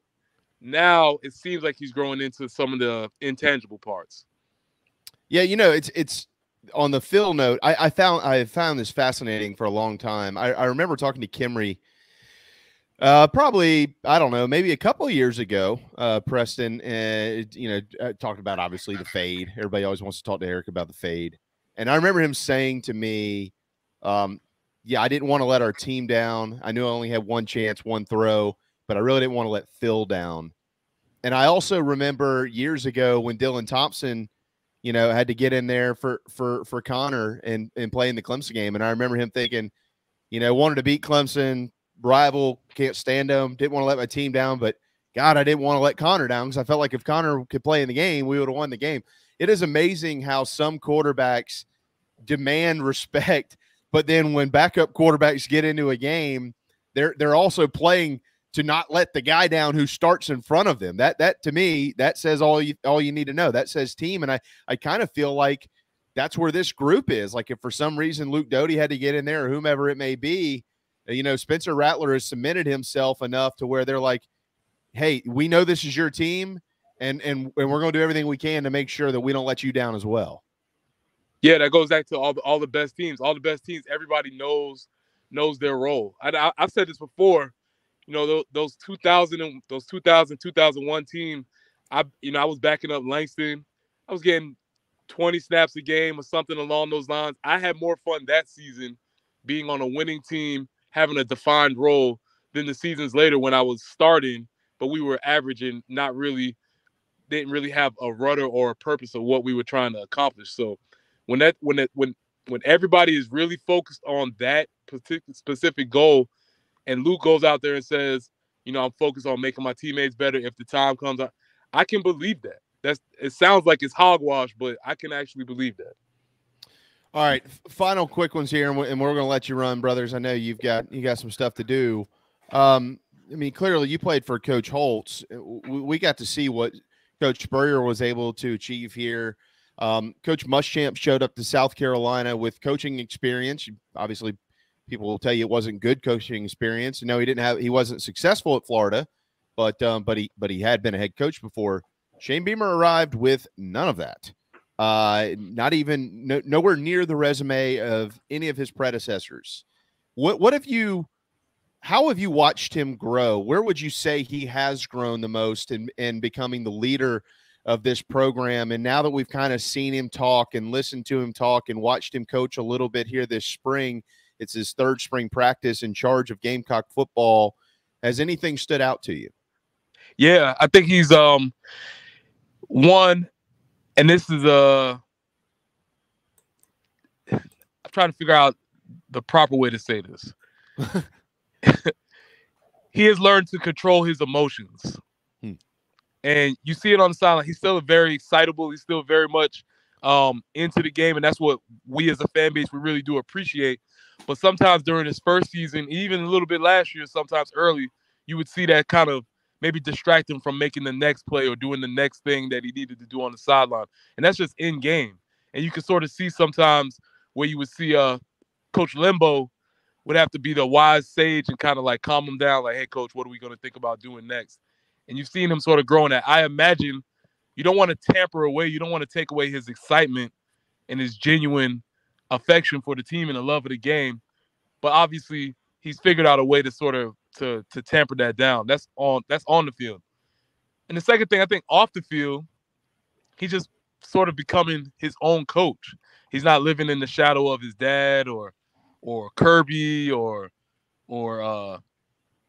Riley or any of those guys that he worked with. You notice him sort of referencing that a little bit less because now he has his own experiences to sort of lean on. So I think it's only going to get better because he's just going to come into more. Think about this, like Jamie, Phil, y'all understand when you first started radio, you start radio and you're just trying to imitate the people that you like. Mm-hmm. And then as you go along, you start to develop your own style. You start to become who you are. And I think that's what the process that Coach is going through right now. I think it's a great point. When I first got into media, I wanted to be Mike Morgan. That's it. I'm nowhere near Mike Morgan. All you try and do is you just try and imitate that person who you want to be like. Well, I think it's a great point. And, as we've all gotten to know Shane a little bit over the last couple of years, for us that didn't know him prior, I mean, the one thing you just absolutely, when he says it, he said it the other day on Bussin' with the Boys, genuine, and he really is. When you talk to Preston, I've talked to him a couple of times, not in front of a camera or something like that. He's the same person. I mean, it's really neat to see, and that's not always the case. Was Coach Holtz like that, or am I putting you on the spot here? No, that's what's funny about that is Coach Holtz is exactly the person he is on camera, who he is in real life. Wise Alec, smart ass, very smart, but he's gonna be honest with you. Years later, he responds to anything that we need from him. Wow. I've seen Coach Holtz at funerals, unfortunately. I've seen him at weddings. He's always there, but then he's like, all right, man, I'll see you later. So there's always that for Coach Holtz. So yeah, the exact same person Coach is on person, that's who he is on in real life too. Were you a part of that Holtz's Heroes thing that Brewer put together? I didn't get a chance to go down there, but a lot of the guys that went down there, they said, man, it was just kind of like sitting at your grandpa's lap, man, and everybody just fell in line seeing Coach again. Yeah, I mean, I was always concerned when Coach Holtz was at Carolina because in '99 they didn't win a game, but after that, every time that they played a game, it was you thought you were playing like the '72 Dolphins.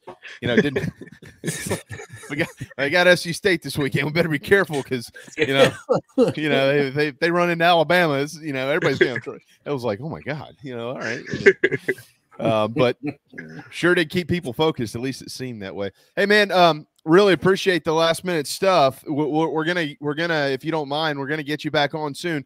I got to call you anyways because I need to figure out a way to get you and Langston down here to read some books to the kids at school where my kids go to school.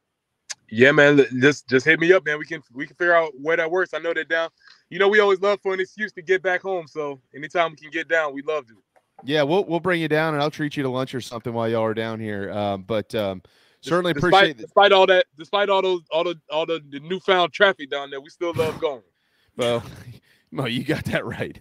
I mean, all about it being from Somerville. I mean, it is just nuts what's happening. But I tell you what, for those that haven't been getting up early enough to listen to the early game on 107.5 from 6 to 9, it sure is good. It was terrible before with just Bill on there. Boy, did he need some help. And he got Preston. It all worked out. That's right. Thank you, buddy. We'll talk to you on Monday morning. Thanks a lot. Hey, man, appreciate y'all having me on. Phil, nice to see you. Nice to meet you. I look forward to meeting you in person. You as well. Yes, sir. Always. All right, man. Y'all be good. There you go. Preston Thorne, former Gamecock, but current morning host of the early game. If Bill, for some reason, was listening to this, I'm highly anticipating a text here within the next 34 minutes before we get off the air. You got it coming. Yeah, all right. No, he's all right. That's what we're here for. All right, we gotta hit a break. We got a few to squeeze in, so we'll do our best. Hang tight. We'll be right back. I love the smell of napalm in the morning. Easy. He's got a tiger by the tail, he has. He'd better hang on too. People have spoken. Nana's Porch was voted the third best food truck or trailer by the Charlotte newspaper Public Poll. Also, their pimento cheese took third in a contest exclusively for products made in the state of North Carolina. I will let Noah Hall tell you about the rest. Nana's Porch, Southern cuisine with an uptown twist. We're well into the new year and the days of being back in the pool and boat are quickly approaching. Many of us don't have the time to hit the gym, but Charleston Fitness Equipment can change that for you. Outfit your home with a treadmill, elliptical, or my favorite, a home rower that allows you to row with the pros all over the world. They have free weights, home gyms, flooring, and much more that makes keeping or getting in shape much more convenient. Located in Mount Pleasant, visit charlestonfitnessequipment.com for more. Get in shape like our Gamecocks. Charleston Fitness Equipment, proud partners of Inside the Gamecocks. Gamecock Nation, do you need a place to stay for the big game? Many hotel booking engines keep all the commissions, but at Fan Plans, you support Inside the Gamecocks, still earn your hotel loyalty points, and you receive an email with direct confirmation from the hotel. Whether you are visiting Columbia to cheer on Carolina or hitting the road to follow the team, get in the stands with Fan Plans.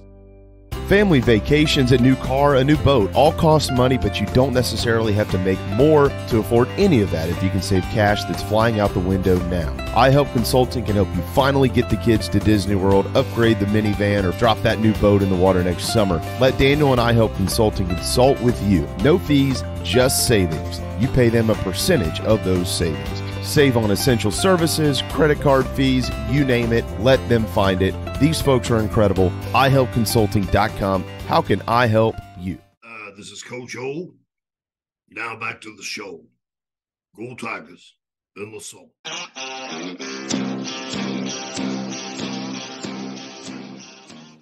Welcome back, everybody. Inside the Gamecocks, the show, presented to you by Express Sunrooms of Columbia. 803-446-4662 is how to get in touch with John Barber and his team to potentially talk about enclosing a porch or a patio for you to enjoy the summer bug-free outside. Great to have Preston Thorne on, and he's a new guy to radio, so I can relate to that a lot. I caught a video of him trying to run an actual soundboard, and to let people behind the curtain hear, I am not running that. I'm just doing this, clicking buttons on a laptop. But that looked like a pretty daunting task there when he was able to successfully perform. I've had to do that before. And I won't tell the whole story, but let's just say I've had to pull double duty like that before, and it is not easy. I mean, it is not easy. People don't understand something. When you have a microphone, when you have a camera too, but even if you don't have a camera, you can't just not talk. Like if you're hosting a radio show, there is no such thing as like, let me take about 30 seconds to gather my thoughts here. That's called dead air. You can't do it. And I've had this conversation a few times with people where I'm like, I don't think you get when you've got 2 hours or 3 hours or whatever it is because this is while we try to provide substance and information, you also want to make sure you're entertaining. I mean, I could sit here and read you the newspaper. That's substance and information, but it's not entertaining anybody. So, and by the way, there are radio people who've done that before, and you could probably tell. So when you have to somehow entertain for 2 hours, 3 hours, and I had to do it for 3, from 6 to 9 a.m. multiple times where somebody who was supposed to be there with me didn't show up. They're called co-hosts. And you're trying to make sure everything's clean, audio, if you got to do him phone, social media, but that all is secondary to making sure that the people that pay for everything, the spots, your marketing, your partners that runs. It's hard. And then you have to be quick-witted enough to be able to think about what the hell you're talking about. And then you get some doofus who's never done it who tweets at you, it's the worst show ever. And you're like, well, I'm sitting here behind a board with 100 buttons on it. Luckily, I know what they all are, but you might hit the wrong one every once. So I'm trying to figure out a way to entertain you, and I don't have anybody to talk to. So, right. So what do you do for a living? That's right. Go F yourself. How about that? That's when you try this. Yeah. That's when like the blood starts to boil. I'm like, dude, you have no idea. Shut up. That type of stuff. So yeah, maybe one day we'll do a behind the scenes of how some of this stuff really, really works. There is a lot more than you would actually think when it comes to production and things of that nature, but no time for that right now. Yeah, I thought he made some really good points, and Preston, to his credit, has done I think he's done a sensational job on the early game. I love going on with them on Monday mornings, and it's just fun. He can speak firsthand on things, but he has enough respect for other people to not be that quote unquote know-it-all. There are people like that out there who feel like because they've done it, they should be able to tell everybody else how to do it. And he's certainly not like that. So, but we'll continue to have him on in rotation on Inside the Gamecocks, the show. Painted garnet and black by a couple of painters, by the way. LetMePaintSomething.com. Matter of fact, I've got a new client for them. I was on the phone with somebody this morning who got a quote that I absolutely know they can beat to paint their entire home here in not here, but across the bridge in Mount Pleasant. And they will do that because they go everywhere in South Carolina and in Georgia. A couple of painters. Let me paint something.com. And make sure you find them on Facebook. Look at that logo. Well done, Tristan. The owners of this company just had their baby a couple of days ago, and they were watching our show in their room in the hospital just hours after their little boy was born, who apparently is a 2041 recruit for Coach Beamer. That's so, right. Already on. Yeah. If Shane lasts here like his dad lasted at Virginia Tech, Phil, the Still family's in good shape. That's right. That's right. And Tristan, your wife's a saint for allowing you to listen to that while she was still in. Yeah, exactly. Well, I'll tell you what, we had no way I will ever, embarrass my wife and get in all the details, but let's just say having twins is not easy. And she was in there for a long time. Matter of fact, I got the call while I was on the air live in our studio on ESPN with Debbie Antonelli. Debbie Antonelli, posted a picture of me. She took a picture of me taking the call of, hey, we got to go. And I was like, oh, can I finish the show or what? But I got home and we were there all the way, till the next day, next night. Well, kids hadn't come and we had a bunch of problems, a bunch of issues, tons of them. It was a nightmare, but we hadn't gotten to the issues yet. And it was 7:00 on March 1st. Our children were born just after midnight on March 2nd. And 7:00, March 1st, 2019, that was game 1 of Clemson, Carolina baseball. And I was like, so, while we're just hanging, is it cool if I got the game on my phone? And she let me watch it. And they won. And a couple hours later, little Rugrats came rolling along. So, and here they come. Yeah, we've all. I'm with you, Tristan. Carried somehow the Gamecocks into the delivery room. Yeah, I get it. Yeah, that's right. Poor kids. Poor kids don't have. It's good to know. 76 has us on here while he's in his bathroom. Oh, okay. That's fantastic stuff. Is he on the phone, or do you have a TV in your bath? If you got a TV in your bathroom, where Oh, I hope he has a TV in his bathroom. That would be awesome. Yeah. Jamie says one thing I will back porch. I will do what now? Oh, I'm still trying to get another one for my back porch. My outside TV died, and it's awful. No. I know. I'm watching stuff on my telephone. Hard to watch baseball on the phone. Yeah, you need to get a TV for the back porch. Don't do what I did. Don't order one from Amazon. The first one will show up broken, and then the second one will also show up broken, and then you'll have to call them and mother F them for about 20 minutes, and they don't care. So they'll just give you your money back, and then you got to go find another one. And then you got to go get one. Yeah.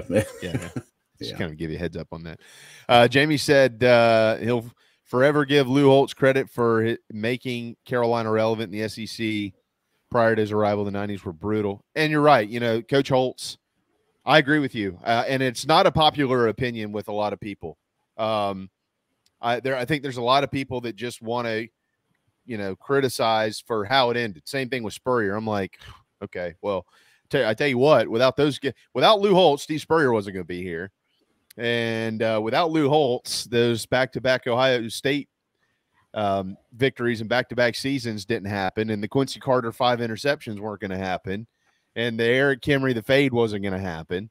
So the 2010 SEC Eastern Division Championship wasn't going to happen. Yeah, it always sucks how things end, but very rarely do things end well. I have zero issues with going back and appreciating what people did while they were here. Yeah.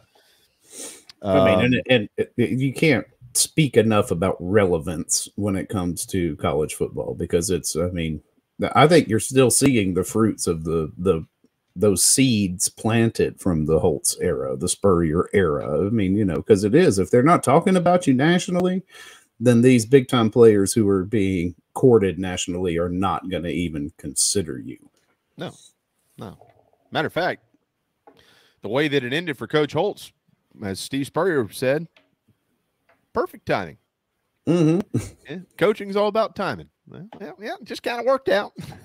Just well, I wanted to be back in the SEC East, and just so happened the Gamecocks had an opening, so here we are. Yeah, and I'm with Jamie. Yeah, look, Carolina was a joke in the 90s. I mean, there were some good moments. Carolina had good players in the 90s on offense. I mean, there was a couple of good defensive guys. But some of our favorite players came out of the 90s. They just didn't have good teams. Yeah. I mean, I'll forever love guys like Zola Davis, Tony Watkins, Brandon Bennett, Lee Wiggins. Those guys. I mean, watching those dudes play. Yeah, the John Abrahams of the world, Tannehill. I mean, it was fun to watch those guys play. They were really good. Deuce Staley. And I mean, we can name a ton of them. But they just weren't good teams. Just had to make do and do the best they could with what they had. Yep, exactly. All right, let me read a couple more of these, Phil, and then we'll hit one more break here because we got 2 left, right, that we got to get to. So, yeah, we got to squeeze 2 in. Yeah. Bobby said, wife said at halftime of the Florida-Carolina game, the water broke. She let him finish the game and then head on to the hospital. What a pro. Which Florida-Carolina game, and did we win? What year was that, Bobby? Yeah. Because, if that was like like one of the 90s where Spurrier was beating us by 50, I'd be like, let's just go to the hospital, Yeah, right. Craig said, I had no idea when the water broke it would be 14 more hours till the little stinker comes out. Yeah, exactly. For us, it was a long time.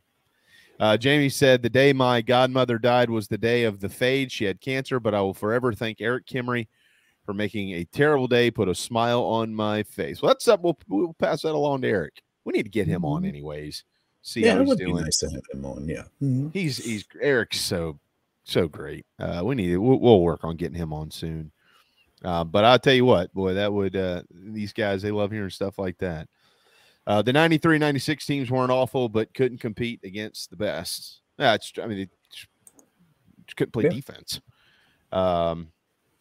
I partied with Hank the night he made the stop. Little fact for everybody: Hank is the athletics director at St. John's High School on Johns Island, right down the street. Oh. So we run into him often.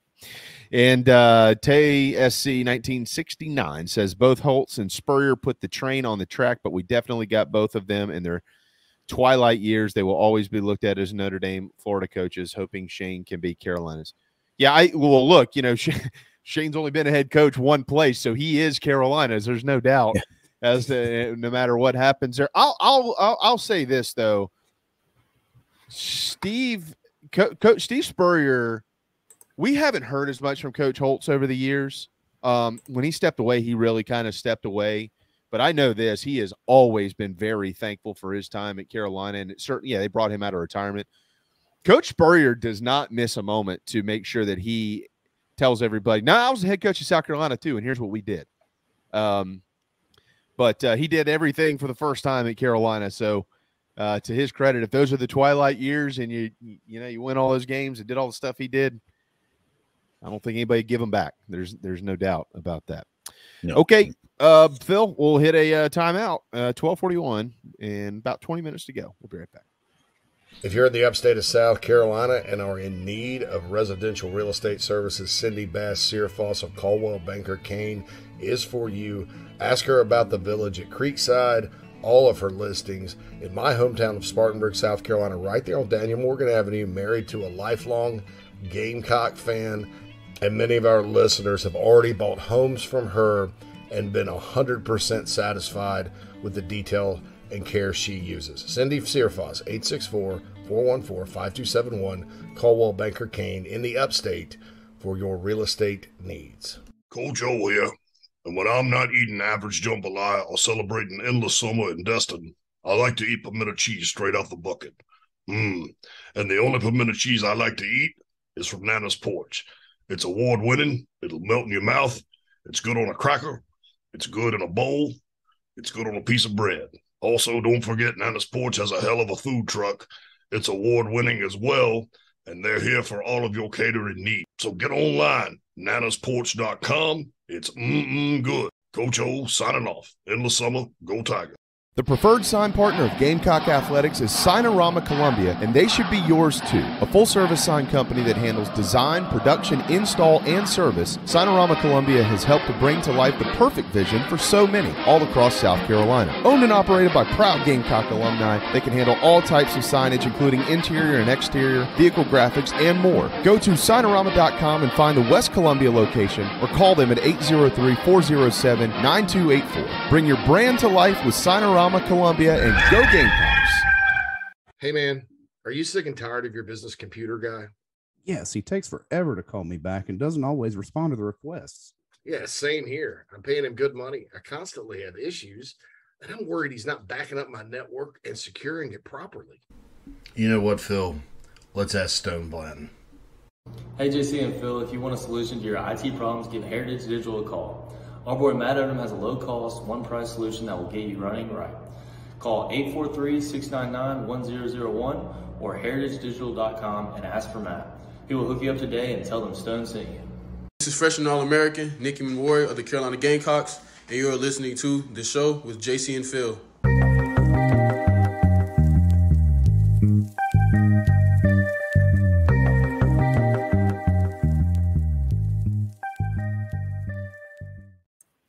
Welcome back, everybody, inside the Gamecocks, the show, Signorama Studios, and presented to you by Express Sunrooms of Columbia. Give John and his team a call or shoot him an email, johnb@expresssunrooms.com. It's how to get in touch with him, 803-446-4662. We'll also get you in touch with him. And I'm looking at pictures from practice field. Yeah. I keep looking at practice pictures. Well, today. I think one of the only, I mean, I don't really ever look at many of them, but what the one picture that stood out to me, correlating with some of the news out of practice, was that Blake Franks was here today. Yeah. Watching practice, I would say that's a good thing.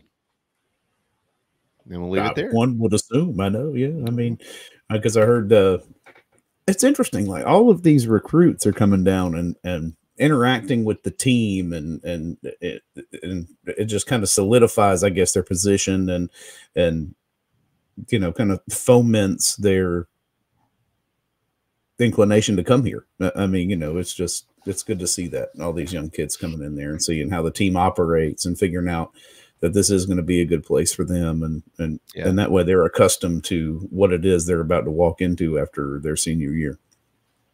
Well, I always think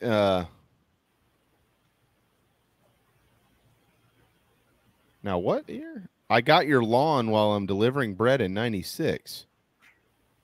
What does that mean? What, Brian, what are you talking about? Oh, Brian's got us on while he's delivering bread in 96. Oh, okay. Oh, 96, the town, 96. Yeah. Oh, okay. All right, I got you. That's got to be a quick delivery spot there, Brian. I was like, man, Brian must live next door to Latte Lance. I got your lawn while I'm delivering bread in 96. You got our lawn delivering bread back in 96? What does that mean? So sorry about that. In the great town of 96, South Carolina. Okay. I'm picking up what you put down now. Yeah, I think Shane boy, I tell you what, man, they're big on making sure when there's kids in town that there's others joining them somehow. I don't know if he'll ever tell anybody the real secret. I would imagine if I ever actually asked some of the people I know, we could probably get an answer on this. But yeah, I bet you when there's somebody big coming, hey man, so-and-so wants to come to practice. Okay, he's probably quickly on the horn going, call this guy and tell him to get here quick. Yeah, that's right. Yeah. I've got their bread in 96 while we're on the lawn. He's speaking in code. So I was like, hold on, I got to decipher this. I don't know what that means. Call that guy and tell him to bring the lawn with the bread back in 96. Right. Sorry, Brian, I'm not making fun of you. I'm making fun of me because I was not following along at all with what you were trying to say there. So my deepest apologies. Electric Bikes of Charleston. I will never apologize for being partners with these guys. Dude, I saw a cat yesterday moving on an electric bike on Johns Island. I mean, I was trying to figure out what was going on. It was pretty funny. There was a school bus that had stopped traffic coming in the opposite direction, but it was at a corner of another street. And on that corner, there was a house having a pool put in. All right. So traffic everywhere stopped. The school bus finally gets going. The cars in front of me are just having none of it. You know, they're still in school bus mode. So they're moving at about 5 miles an hour for, I don't know, probably 30 seconds or so. Well, this guy must have had it kicked all the way into gear, dude. I'm assuming he bought this thing from Electric Bikes of Charleston, but he went by me quicker to motorcycle. And I thought, whoa, all right. Oh, that's one of those electric bikes. And he had a helmet on and everything. I mean, he's been there, done that. So once that bus had turned off, he said, no, I ain't dealing with any of this. And he just moved it right along. So if you want to move right along from the mountains to the beach and anywhere in between, electricbikescharleston.com. Michelle and her team power our program. Craig said, Phil, I don't know how you figured that out. I couldn't. Yeah, I didn't either. So I speak Brian. No. Brian, are you from 96? I butchered. Yeah, I know. If Brian's from 96, then no, you speak 96 because that sounds about right. I might. In my previous life, I did a lot of business in 96, so I get it. Did you? Yeah. Oh, yeah. As compared to the size of 96 and the word a lot, it's a sliding scale there. But yeah, I sure did. Yeah, it's been a long time since I've been through there. Just maybe 5 minutes or so east of beautiful Greenwood, South Carolina, the home of one DJ Swearinger. That's right. Right outside. BRC's from 96. Shout out to the 96ers. All right. Yeah, man. I love it. Well, if y'all want to get from 96 to Greenwood in a hurry, you need to head to electricbikescharleston.com. You'll be impressive. Well within that 60-mile range. Oh, yeah. Yeah. You can get there and back in no time. You put a little drink holder on it and drink like Brian does while he's delivering bread. All right. We got to get our quick final time out of the afternoon. A little nugget on Don Staley to pass along. You might be interested to see and hear this. So don't go anywhere. Inside the Gamecocks, the show from the Sinorama Studios. We'll be right back. New Year and the days of being back in the pool and boat are quickly approaching. Many of us don't have the time to hit the gym, but Charleston Fitness Equipment can change that for you. Outfit your home with a treadmill, elliptical, or my favorite, a home rower that allows you to row with the pros all over the world. They have free weights, home gyms, flooring, and much more that makes keeping or getting in shape much more convenient. Located in Mount Pleasant, visit charlestonfitnessequipment.com for more. Get in shape like our Gamecocks. Charleston Fitness Equipment, proud partners of Inside the Gamecocks, the show.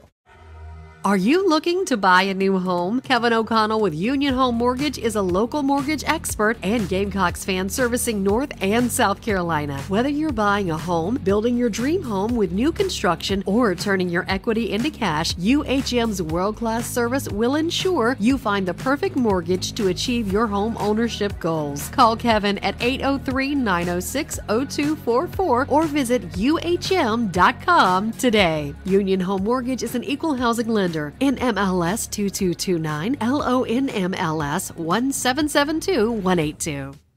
Daddy, I want you to take me to Disney World. Horror.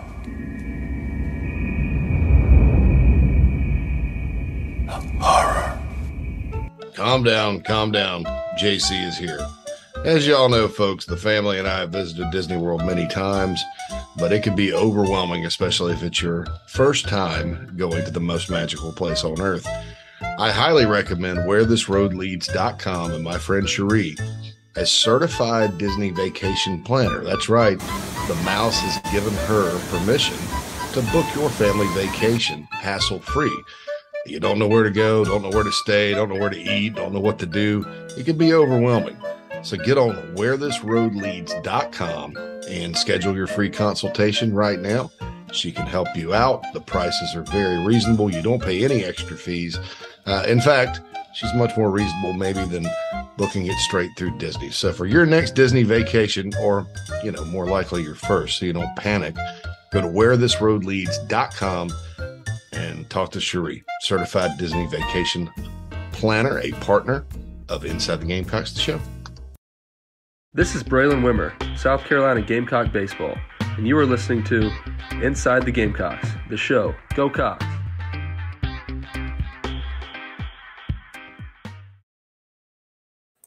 Welcome back, everybody. Inside the Gamecocks, the show. Final segment of the show for a Thursday afternoon.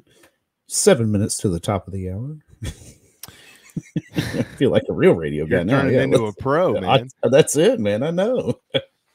It's and some of the producers, like I know Jen's been doing some of this on 107.5, but some of them you got to give the weather and the traffic, and yeah, that's right.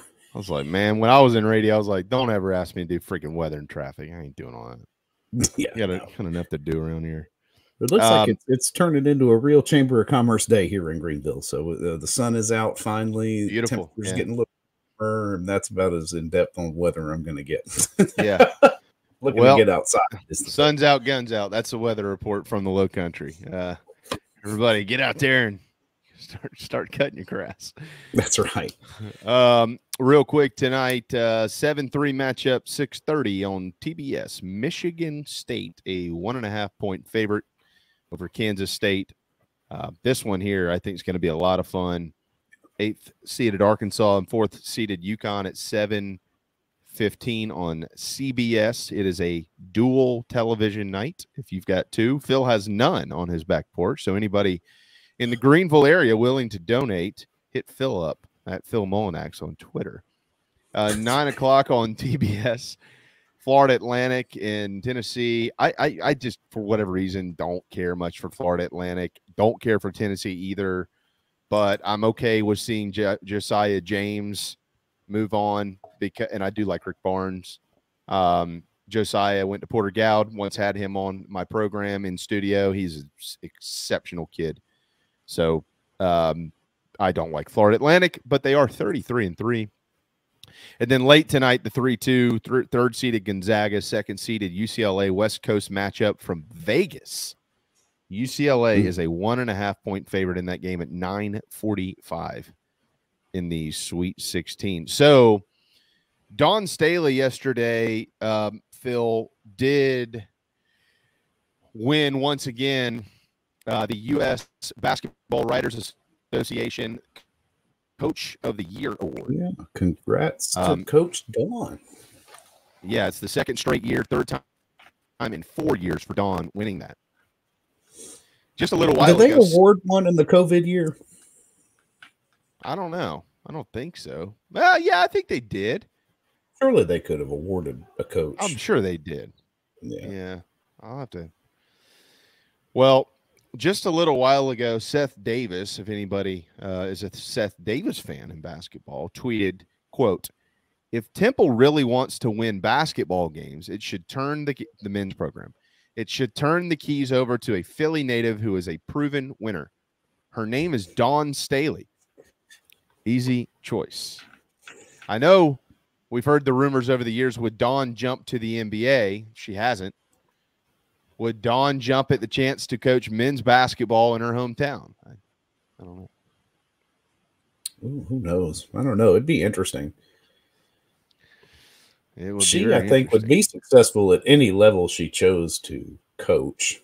But I don't know. I think there's something just about the women that she coaches. It's interesting. I was listening to an interview with Aaliyah Boston on another podcast yesterday, and the way she talks about Dawn and just the relatability factor of it. She's not real heavy-handed with them, and just kind of finds the way to get the best out of all of her players. So I don't know. She's definitely an unmitigated success. Well, I'll say this, Dawn's in her 50s now, and do you want to keep the train on the tracks, or you really want to go spend 4 or 5 years? Although, she loves challenges, but I mean, I don't foresee anything like this happening at all. But it is interesting that national media, of course, I mean, Dawn's, this reverts back to the conversation that I asked both you and JC last week. Is Dawn Staley the face of basketball or not? Well, her name seemingly comes up with every damn job in America, whether it's the NBA, the men, the women, it doesn't matter. So, yeah, and Taylor, or Tay, I'm sorry, I don't know if your name's Taylor or not, but Tay SC says Dawn is all about promoting the women's game. For her to switch to the men's game would contradict her message. That's an interesting point. I don't know if Dawn would see it that way or not. I'm not saying I agree or disagree, but that is a very interesting point to be made. All right, we will be joined tomorrow by Stuart Lake. I will add this, Phil.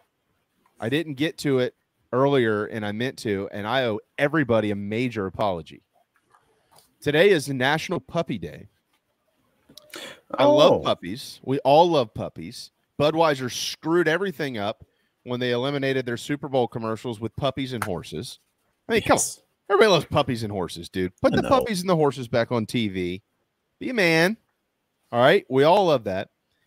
To celebrate National Puppy Day, it is also National Chips and Dip Day. Do you have a favorite chips and dip? Oh, so it was like, that's interesting because last week, and then now we're going to add dip.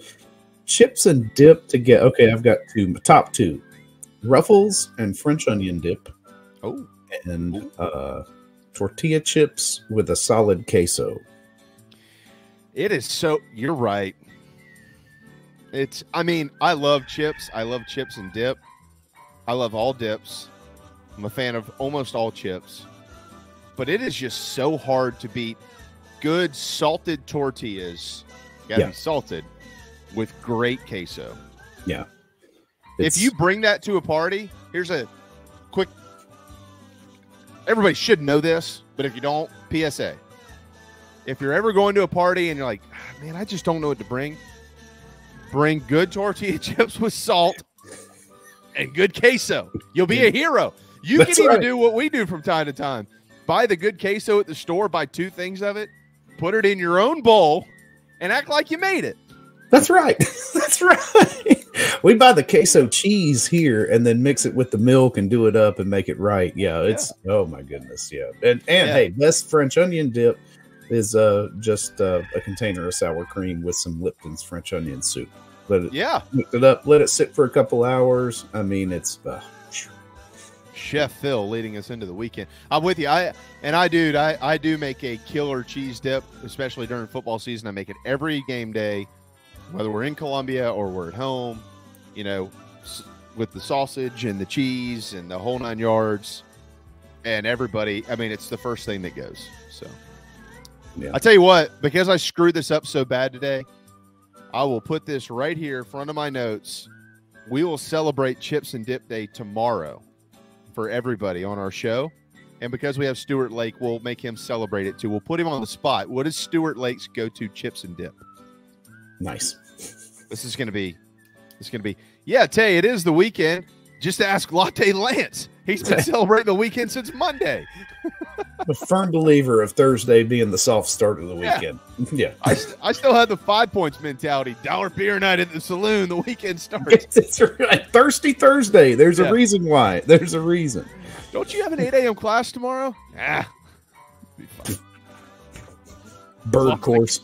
In the words of Smoke, we used to have these little clickers. Smoke would be like, as long as I click it, it'll work. I'm like, Justin, you have to be in the classroom to click it. You can't click it from home. Oh. Maybe that's why they said I had 20 absences. Yeah, that's why. Oh, Krager, that's a staple in my house too. The Rotel with the cheese and sausage. Oh yeah, I love that one. Yeah, it's got to be the queso Velveeta though. It's got to be the queso Velveeta. Oh, I've never done it with the queso Velveeta. It's the ticket. There's no doubt. Thanks to Preston Thorne and Chris Phillips, and as always, thanks to Chef Boyardee Phil Molinax. He will join us tomorrow with more recipes to improve your Easter holiday. I hope nobody loses any money tonight in the Sweet 16. One more day without JC. We can all make it, boys and girls. Hang with us. Yeah, we're almost there. We're almost there. From the Signorama Studios, signing off. We'll see you tomorrow at 11 on Inside the Gamecocks, the show.